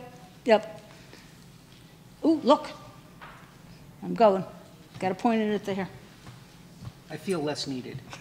You can click if you want. All right, so we're just going to get this thing. So we've talked about this. So we've talked about, see, now it's not working, Joe. Click. Now you need it. Now you need it. I can't bend around the corner. Okay. So we are going to the intervening in a crisis. Is that where you want me to go? Yeah, I think one more slide. So communicate, there we go. So so you can go to the next slide. So communication is the key, right? So one of the things that's not in this, there's a question that I learned in safety training. So if a client is increasingly agitated, I have asked people, are you mad at me? So the answer can be yes, no, or they're not sure. So are you mad at me? What do you think the most concerning answer is? Yes, no, or unsure? Yes or unsure? Which do you think? So why do you think yes is the most concerning answer? Potentially trying to attack you. Right, so you know they're the target. Yeah, it brings a sense of immediacy. Right, a sense of immediacy, but sometimes unsure is a little more concerning, because if you're mad at me, I can try and figure out what that is to see what I could do. If the answer is no, let's figure out what I can do. But if somebody's not sure what they're mad about, that's concerning, because sometimes they don't know how you can be helpful, and I don't know how to helpful. And it's also, all these times, it's like, how am I feeling right now? Go to the next one, Joe. So,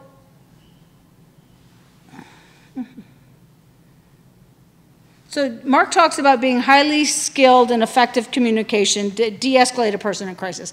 Well, some of that is just, so if you've ever parented a toddler, you do lots of de-escalation. And not to minimize de-escalating people with serious symptoms, but sometimes the skills are the same when you're working with kids, that you have to figure out what's needed, what's going to prevent them, what are they presenting, and how can you be helpful to them. Go on to the next one.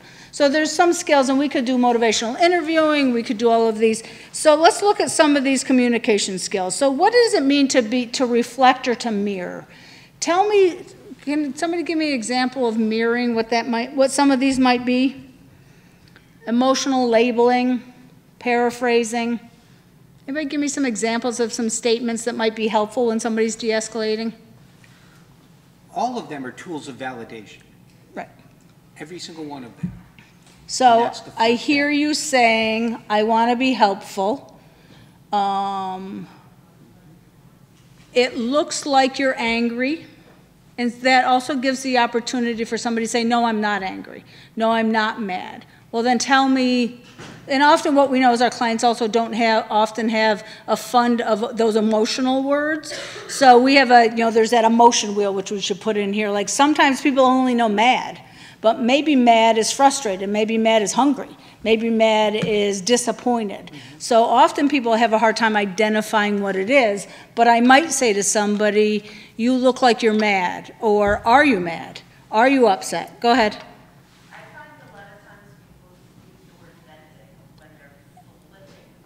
I'm just venting. But I'm like, is this, especially with guys, I'm like, is this a vent, or are you feeling some kind of way toward me? And then it's like, oh, it's just a vent. But meanwhile, from anybody else looking at it, they're literally cursing you out. Right. It's not even anything to do with you. Right. So that goes back to how we're feeling. So if somebody's raising their voice, are they raising their voice around me, or are they raising their voice at me? So sometimes we need to check in, are you mad at me? What can I do? But it's also figuring out why. So people are often triggered by raised voices and well, you're getting an attitude with me. How many times have I heard workers say, they had an attitude with me? It's never about us. They were frustrated, they were upset, they were not feeling heard. It really always goes back to what the client's presenting. Do I think that sometimes somebody has an attitude?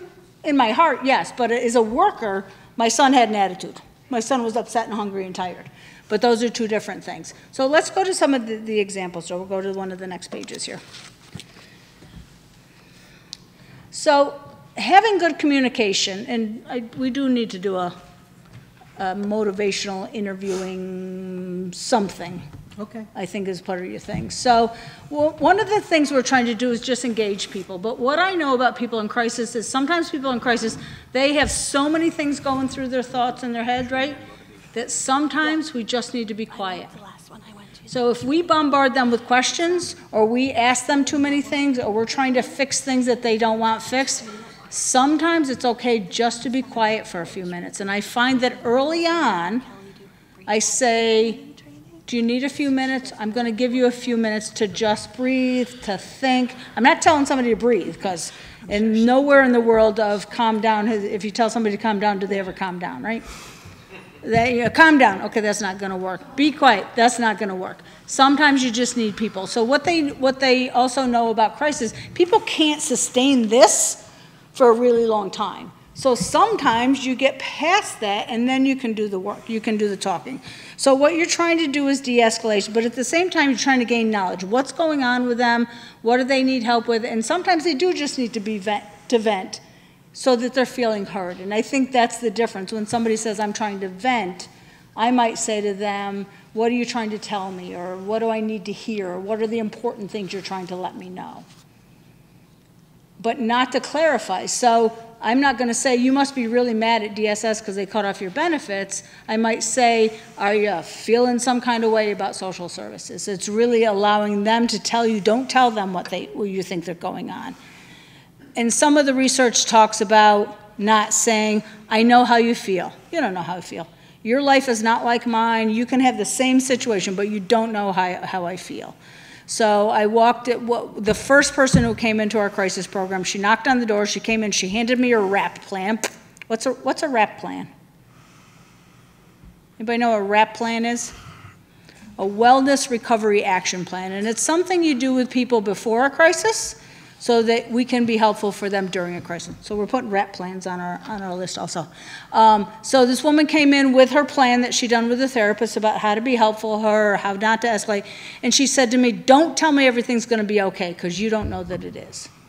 And how many times does somebody in the helping profession say, oh, it'll be fine. It'll be fine. You don't know that it's going to be fine. So people have to take that. So if you think about all the words that are not helpful for people, my guess is we say those.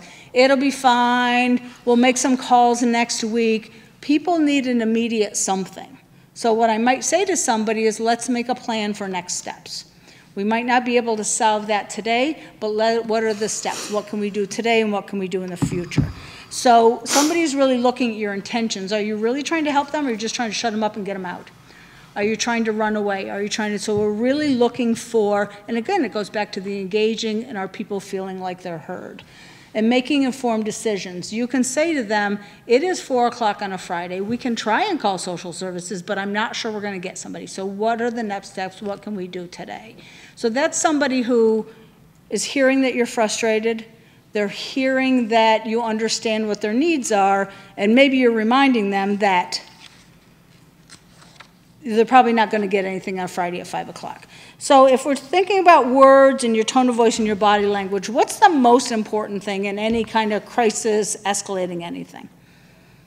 What do you think the most important words, the tone of your voice, your body language, what's the most important? Your body language. So tell me a little bit about body language.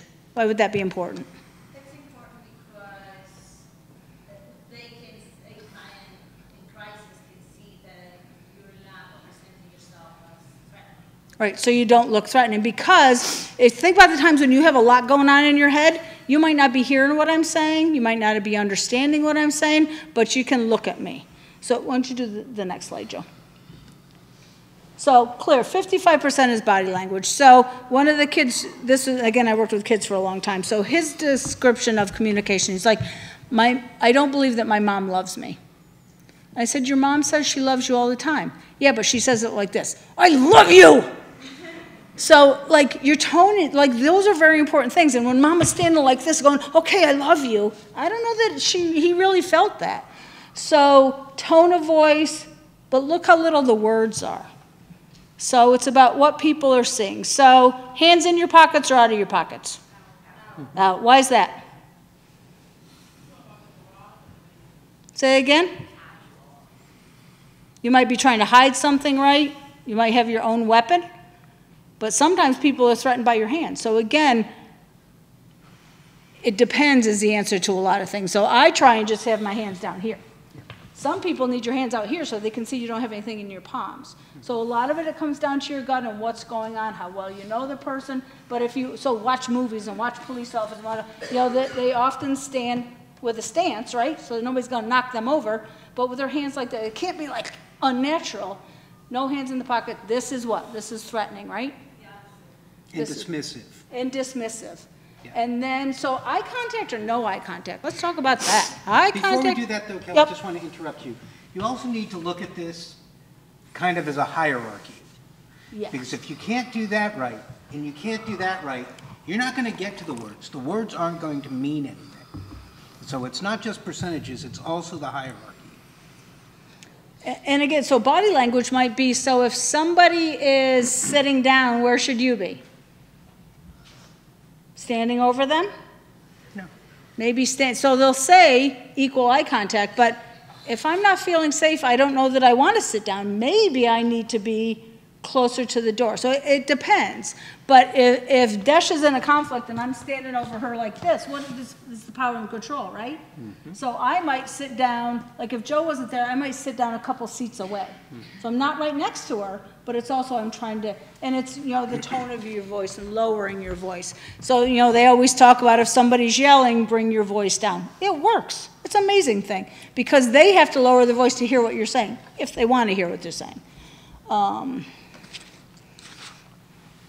Let's see, let's do the next one. So effective communication, one of the important things is to not rush. So when people are in crisis, so in general, adult learning says, what I say isn't necessarily what you hear and it's not what you do, right? How many times have we said to our children or our parents or our clients, said something and then they do something totally different? When you're in crisis, people are listening to less of what you're saying or understanding and cognitively understanding less. So don't rush through things. I come from upstate New York, I talk really fast. I have caffeine, I talk really fast. I have to pay attention and be mindful what I'm saying, how much I'm saying, and how complex are the things I'm saying. If I say 4 steps, let's go over here, we'll make a call, we'll do this, and then that's too many things. I raised a child with, you know, with ADHD, and he would say to me, you're telling me too many things. I learned that from a 7-year-old. Because when I said, go in your room, do this and this, he would go in his room and he'd do this. Because he didn't remember what happened afterwards. So I was able to take that. So when people are in crisis, they're not listening. They're upset. So one thing at a time, don't rush. And a majority of your communication is nonverbal. Want to do the next, Joe? I like telling Joan what to do also. So we talk tone of voice, eye contact. Get in line. So tell me about eye contact. Make eye contact, don't make eye contact. So what would be some of those it depends? I think, first of all, culture Mm-hmm. play a big role in that, and I think circumstances. Mm-hmm. If your eye contact is gonna challenge the person and provoke them. Yep. Or be perceived as that, then it's submissive to look away. Mm-hmm. Yeah. And it's a power struggle, right? So as much as I think that I have trained all of my staff on this, we had a male, and I'm going to say male because it matters, a male staff member and a male client, they got into a pissing contest. I don't know what that was, but certainly the staff should have done something different. So another staff, there was something that was escalating, and it was really about the staff member needed to do something different, because this person's perception, the client's perception of what they were saying, was not going well. And what happened is then the client, who never remembers the staff member's name, called him baby boy. Okay, whatever is in my, whatever. Well, that set off my staff member. He needs to know my name. Okay. As a supervisor, I was a little disappointed. But what happened is then he kept saying, you need to say my name. And he kept saying, baby boy, and you got what? And then the staff member's closer. And another staff member, can you stand up for a minute? Yeah. The guy's really tall, staff member's really short. And they're this close, and they're having this stare off. And another staff member, a social work intern, comes in and said, back up, dude. Because the staff member got so caught up in whatever this was. So then the staff member's like, well, if it got into a fight, it shouldn't have gotten there. When he called you baby boy from the other room, what could you have done differently? So in hindsight, the staff knew what, but the staff, it was about them. They got caught up in challenging, and I've been in jail, and I know what it's like, and I got a different, you are a staff member. So again, as a supervisor, as a staff member, I've spent more time talking to staff in incidents, because I have to oversee incident reporting, when the staff member should have done something different. It's because the staff member wasn't aware of their own issues. The staff members were being triggered, as they said, but it's not about us, which is really hard. So excuse my language, I'm gonna curse. Can I curse? Is that okay? Curse. Somebody calls me a fat bitch. Okay, I know what your intention is, but I'm not gonna go, yo, question? Well, first of all, just a comment. If somebody called me a fat bitch, which they have, I'm more offended by the fat part of it. And then I just think that there should be another additional circle to this, that's like facial grimacing. Yes. People are very in tune with rolling your eyes. Yep. Doing that. Yep. Especially if you have a mask on. Right, so let's add masks into all of this. So, again, it's masks, it's social distancing. So people are upset, they throw off their masks, they're spitting, and their staff members are like, get that, spray in the, you're not helping. But that's about the staff members. So all of this really has a lot to do with us and our own reaction. So we need to practice things a lot. So Joe said before, you're not gonna have to use this a lot, but then it's kind of counterintuitive. So, so that person who called him baby boy, I've had, he's not on medication, often psychotic, but we know that now. We didn't know that before. So his perceptions of things are a little bit different. So we say it, we write it, we have him read it to see if you understand, all those things we do. But he was mad at one, and he called me baby girl. And I said myself, I'm like, I'm baby girl. I was so excited that, for him, he didn't remember my name, but he was recognizing me as something. But I understood that. So, a lot of this has to do with our reaction. So if I'm afraid every single day I'm going to get assaulted, I need to be working on all these things. So I have a social work intern, and I knew her before she came to, and she makes those eyes, she rolls her eye long before she came to us, and she said, managing my face is going to be one of my biggest issues.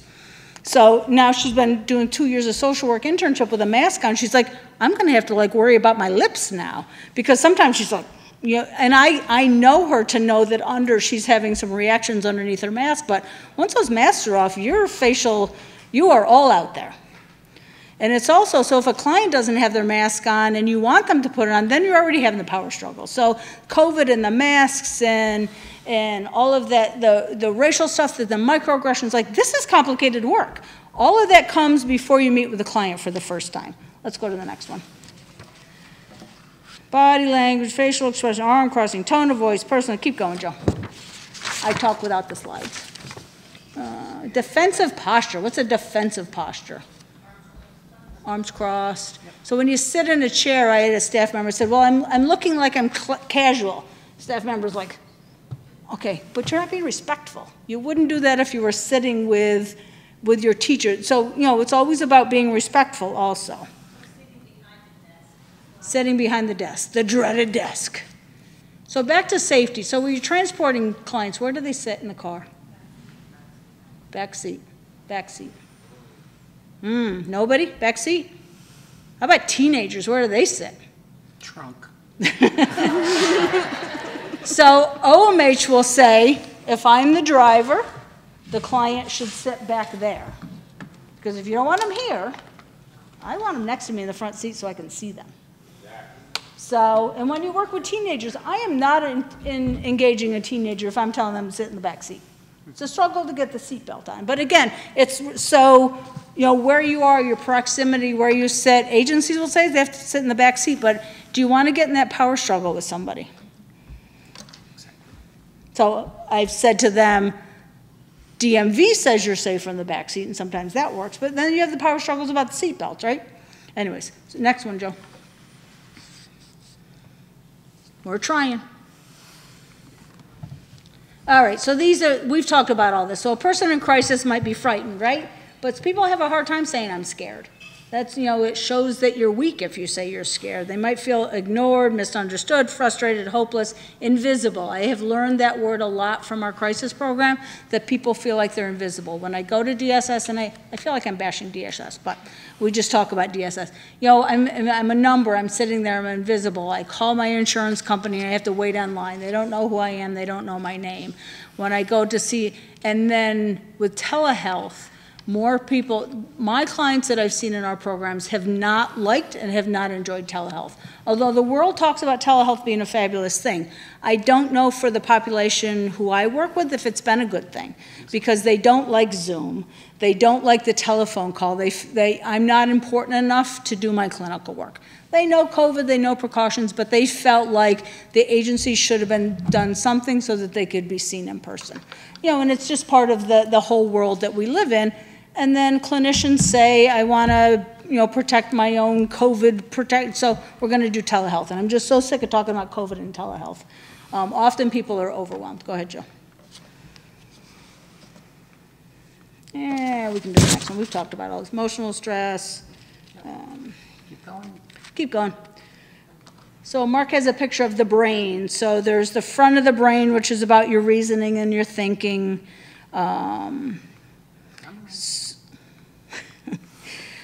So there's the flight or fight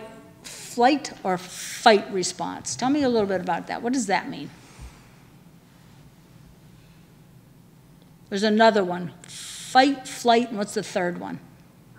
Freeze. So when we talk about workers in situations, so when we go back to baby boy, my staff member was in fight mode. He was going to protect his honor at any cost. That's not the mode that he should have been in.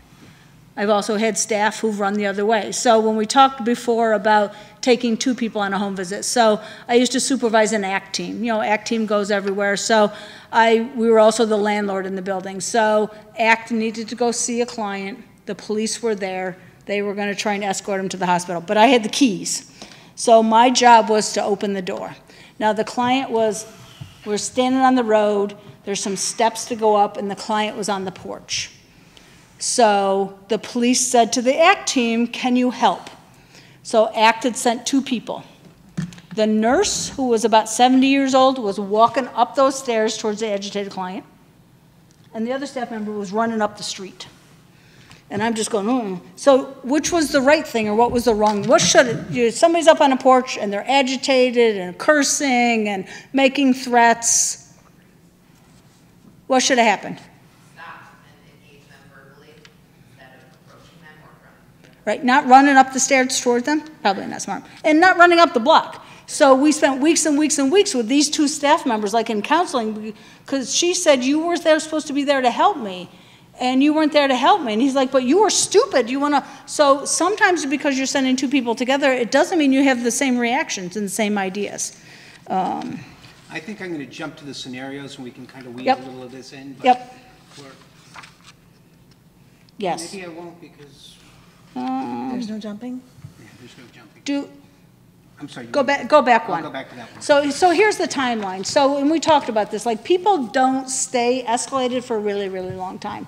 So you have a high level of emotions, and over time, now sometimes it's 5 minutes and sometimes it's 30 minutes, but people can't stay at this for a really long time. So over time, when people, hopefully, unless it's substance related, people can be more rational over time. So if we can stick with people through those hard times, then you're working, again, you're back to your communication, your relationship. Go ahead, Joe. As long as there's no new triggers coming into the situation. Right.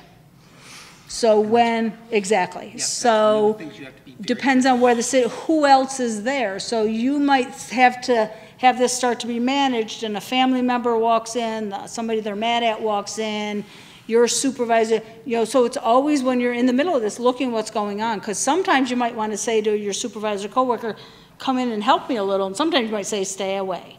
So again, there's a lot to manage when things were going on. That was a good point, Joe. So in a crisis, how much time usually lasts? It depends. It depends. It depends on what it is, I think. And it also depends on how it's addressed. I mean, we've all heard the story of the many, many hours of standoff with the police of someone who's barricaded themselves in their house. I think from a clinical perspective, we all collectively would probably handle it differently, and that's what we're trying to avoid. Yep, and go on to the next one. We've kind of done this. Yep. Understanding. So this is a good, connect with somebody. It's about, your affect, your listening, and your mirror matching. So if they're starting to de-escalate, you start to de-escalate. It's not time to re-trigger them. It's not time to start again. Keep going, a couple slides in here. So let's look at some of the scenarios. And again, the answer is it depends a lot. We've done all this stuff, I think. Reflecting, don't tell somebody to calm down. There's something called the 80-20 rule. Does anybody know what that is? Yeah, I went by. Listen 80% of the time and talk 20% of the time. Sometimes open-ended questions are the best, and sometimes you want yes or no questions. Let me see if I can switch it from in here. Let's see. My battery just died again. So if you're trying to engage somebody in a conversation and you're asking open-ended questions, which is what we all learn, right? Ask open. Sometimes they need yes or no questions. Can I help you? Yes or no. Do you feel safe now? Yes or no. Can we go outside? Yes or no. Sometimes we want yes or no questions to kind of move along our assessments. Some empathetic things, that's a lot to deal with. And you could just, you look like you're overwhelmed. That's a lot to deal with. That's really confusing when that happens. It's hard to know what to do. Right now, it feels like there's no hope, but if an individual isn't responding, that's when you're asking yes or no questions, or what happened? What happened before that? Where are you? 87. I'm where you were talking about the 80-20 rule, Okay. open-ended We've questions, done all this stuff. et cetera. All right, so let's do some exercises. Okay. So we're going to, somebody says, I just hate my life and it seems like everything's just falling apart. So if you're sitting with somebody at the kitchen table and they say that, I can just let it go. Yeah. that's one. If somebody's standing over you, yelling and screaming, I just hate my life, everything's falling apart, tell me what some things you might do. Ask them what's falling apart. Mm-hmm. Can you tell me more? Tell me more, or what's that about, or, yeah, any of those are good. You're really trying to get some clarification, because if you don't have clarification, you can't figure out what they want, right? What else? Help me understand, that's a good one. Help me understand what's going on, how it can be helpful, what we can do next. My wife, I know what she's done. She's installed an electronic tracking device in my arm to track my every move. I've seen people she's hired, they're following me. They're here they're all over the time. And that's somebody who's clearly agitated. What some responses might be? Are they present right now? Mm-hmm. Are you safe now is a good question. What else? Why do you think she did that? Have you talked to her about it? What do you want the outcome to be? How can I help you? Right. Is there anything I can be helpful with that? Because you're not going to take out the tracking device. We have somebody who calls our crisis program almost every day who says that the FBI is following her and they want her to move. This has been years of this. We are not changing that fixed illusion, but when she goes outside, she feels unsafe because she feels like she's going to get picked up by the FBI. So one of the staff members did a brilliant thing. The staff member said, "Do you trust our agency?" And she said, "Yes." So she gave 2 business cards, and she said, "You have those business cards, and if the FBI stops you, you tell them you're with us." That solved it. She was able to go out because she felt like she was safe. Clinically, I don't know if it's the best answer, but we were not changing that fixed illusion, and she was actually in her house for a really long time because she was afraid of the FBI. Now she's able to go out of her house because she's got my business card in her pocket. Who knew? Who knew my business card had that much power? But sometimes we try and fix things in some non-conventional ways. We're not going to change that he thinks his wife has a tracking in his arm. So how can I help you? How can you feel safe? What can we do? Can we make a plan? Those are really good scenarios. And we're dark. All right, every time I watch TV, the people in the commercial tell me that I should go hurt myself or somebody else. Why won't they stop?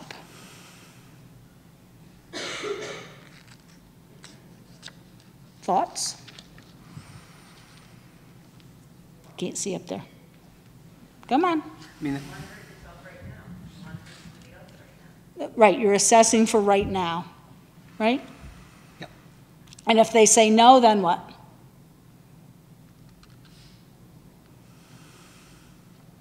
Yeah, it's really frustrating. There's a piece about just kind of walking people through what the steps are now. But if they say now, then you're reassessing for, are they safe? Are you safe?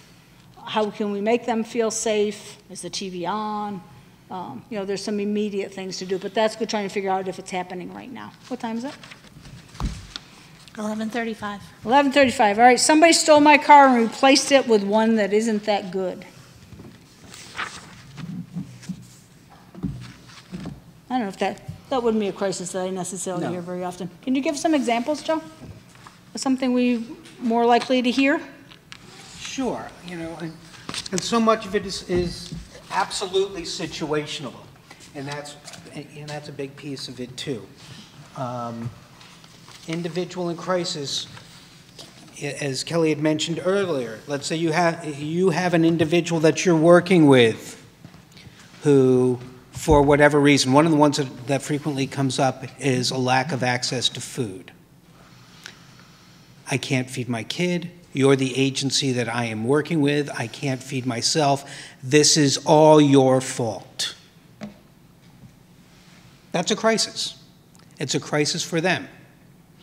What do you do in that situation? How do you address it? You're not giving me housing. I say call Dash. Call John. Yes. So then what do I say?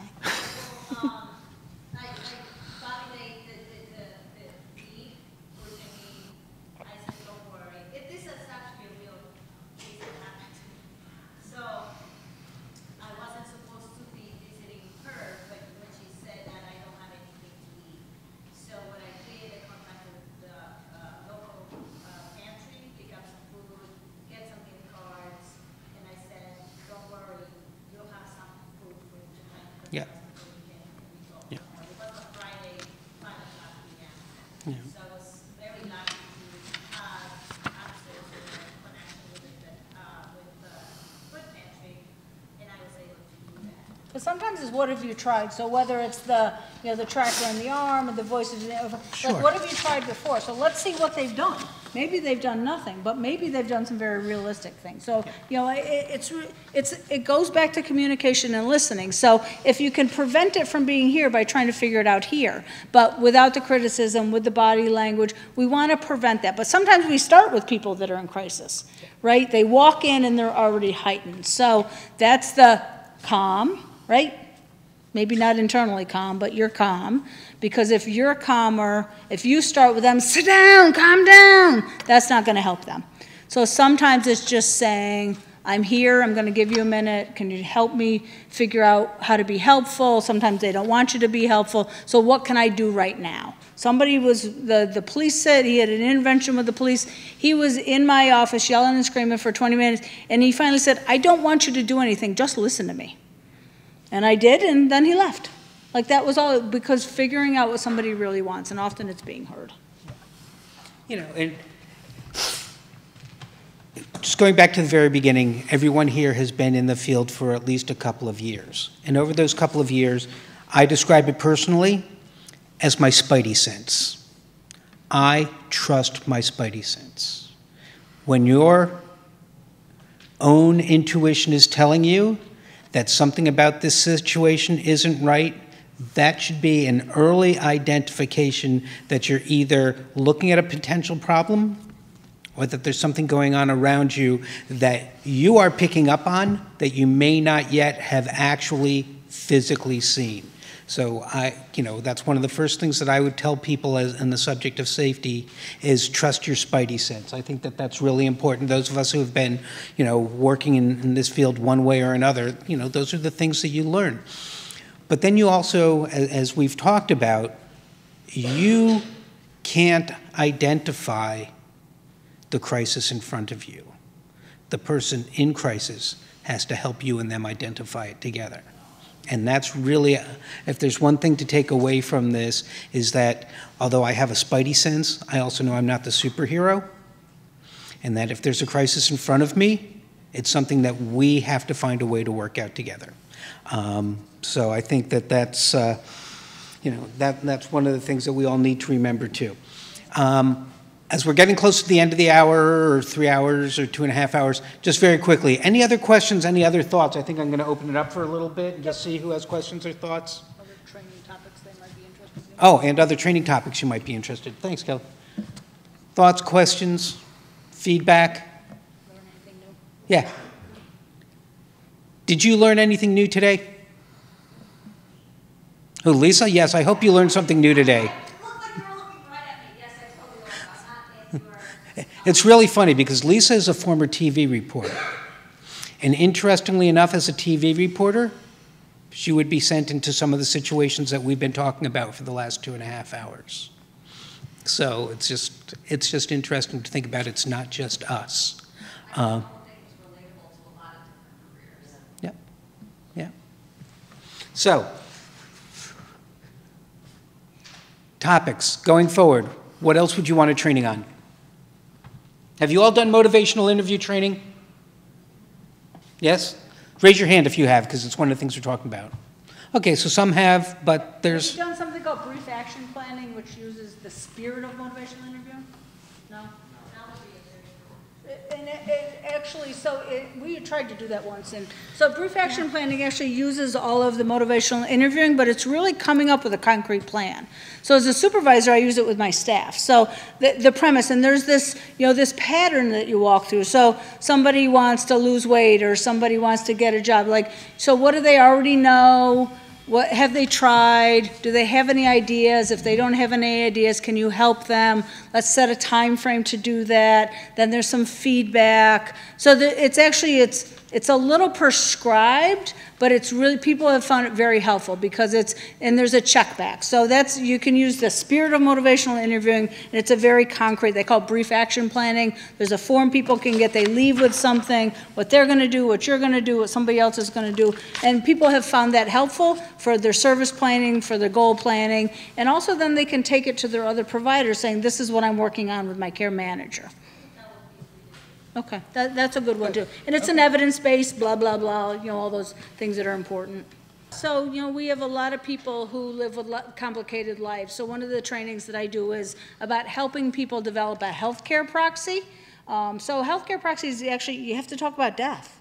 And not everybody's comfortable about talking about death. So if I look at our residential records, we offer a healthcare proxy, they all say client refused, because my guess is that the staff don't know how to have those conversations. So, the two examples we give. So if Joe goes to a baseball game today and he gets hit on the head and he's unconscious for 3 days, a healthcare proxy is gonna help him for that little crisis. If something drastic happens, a healthcare proxy is thinking about longer term and end of life care. So they're really hard topics to have, but they're really important with our people, with our work.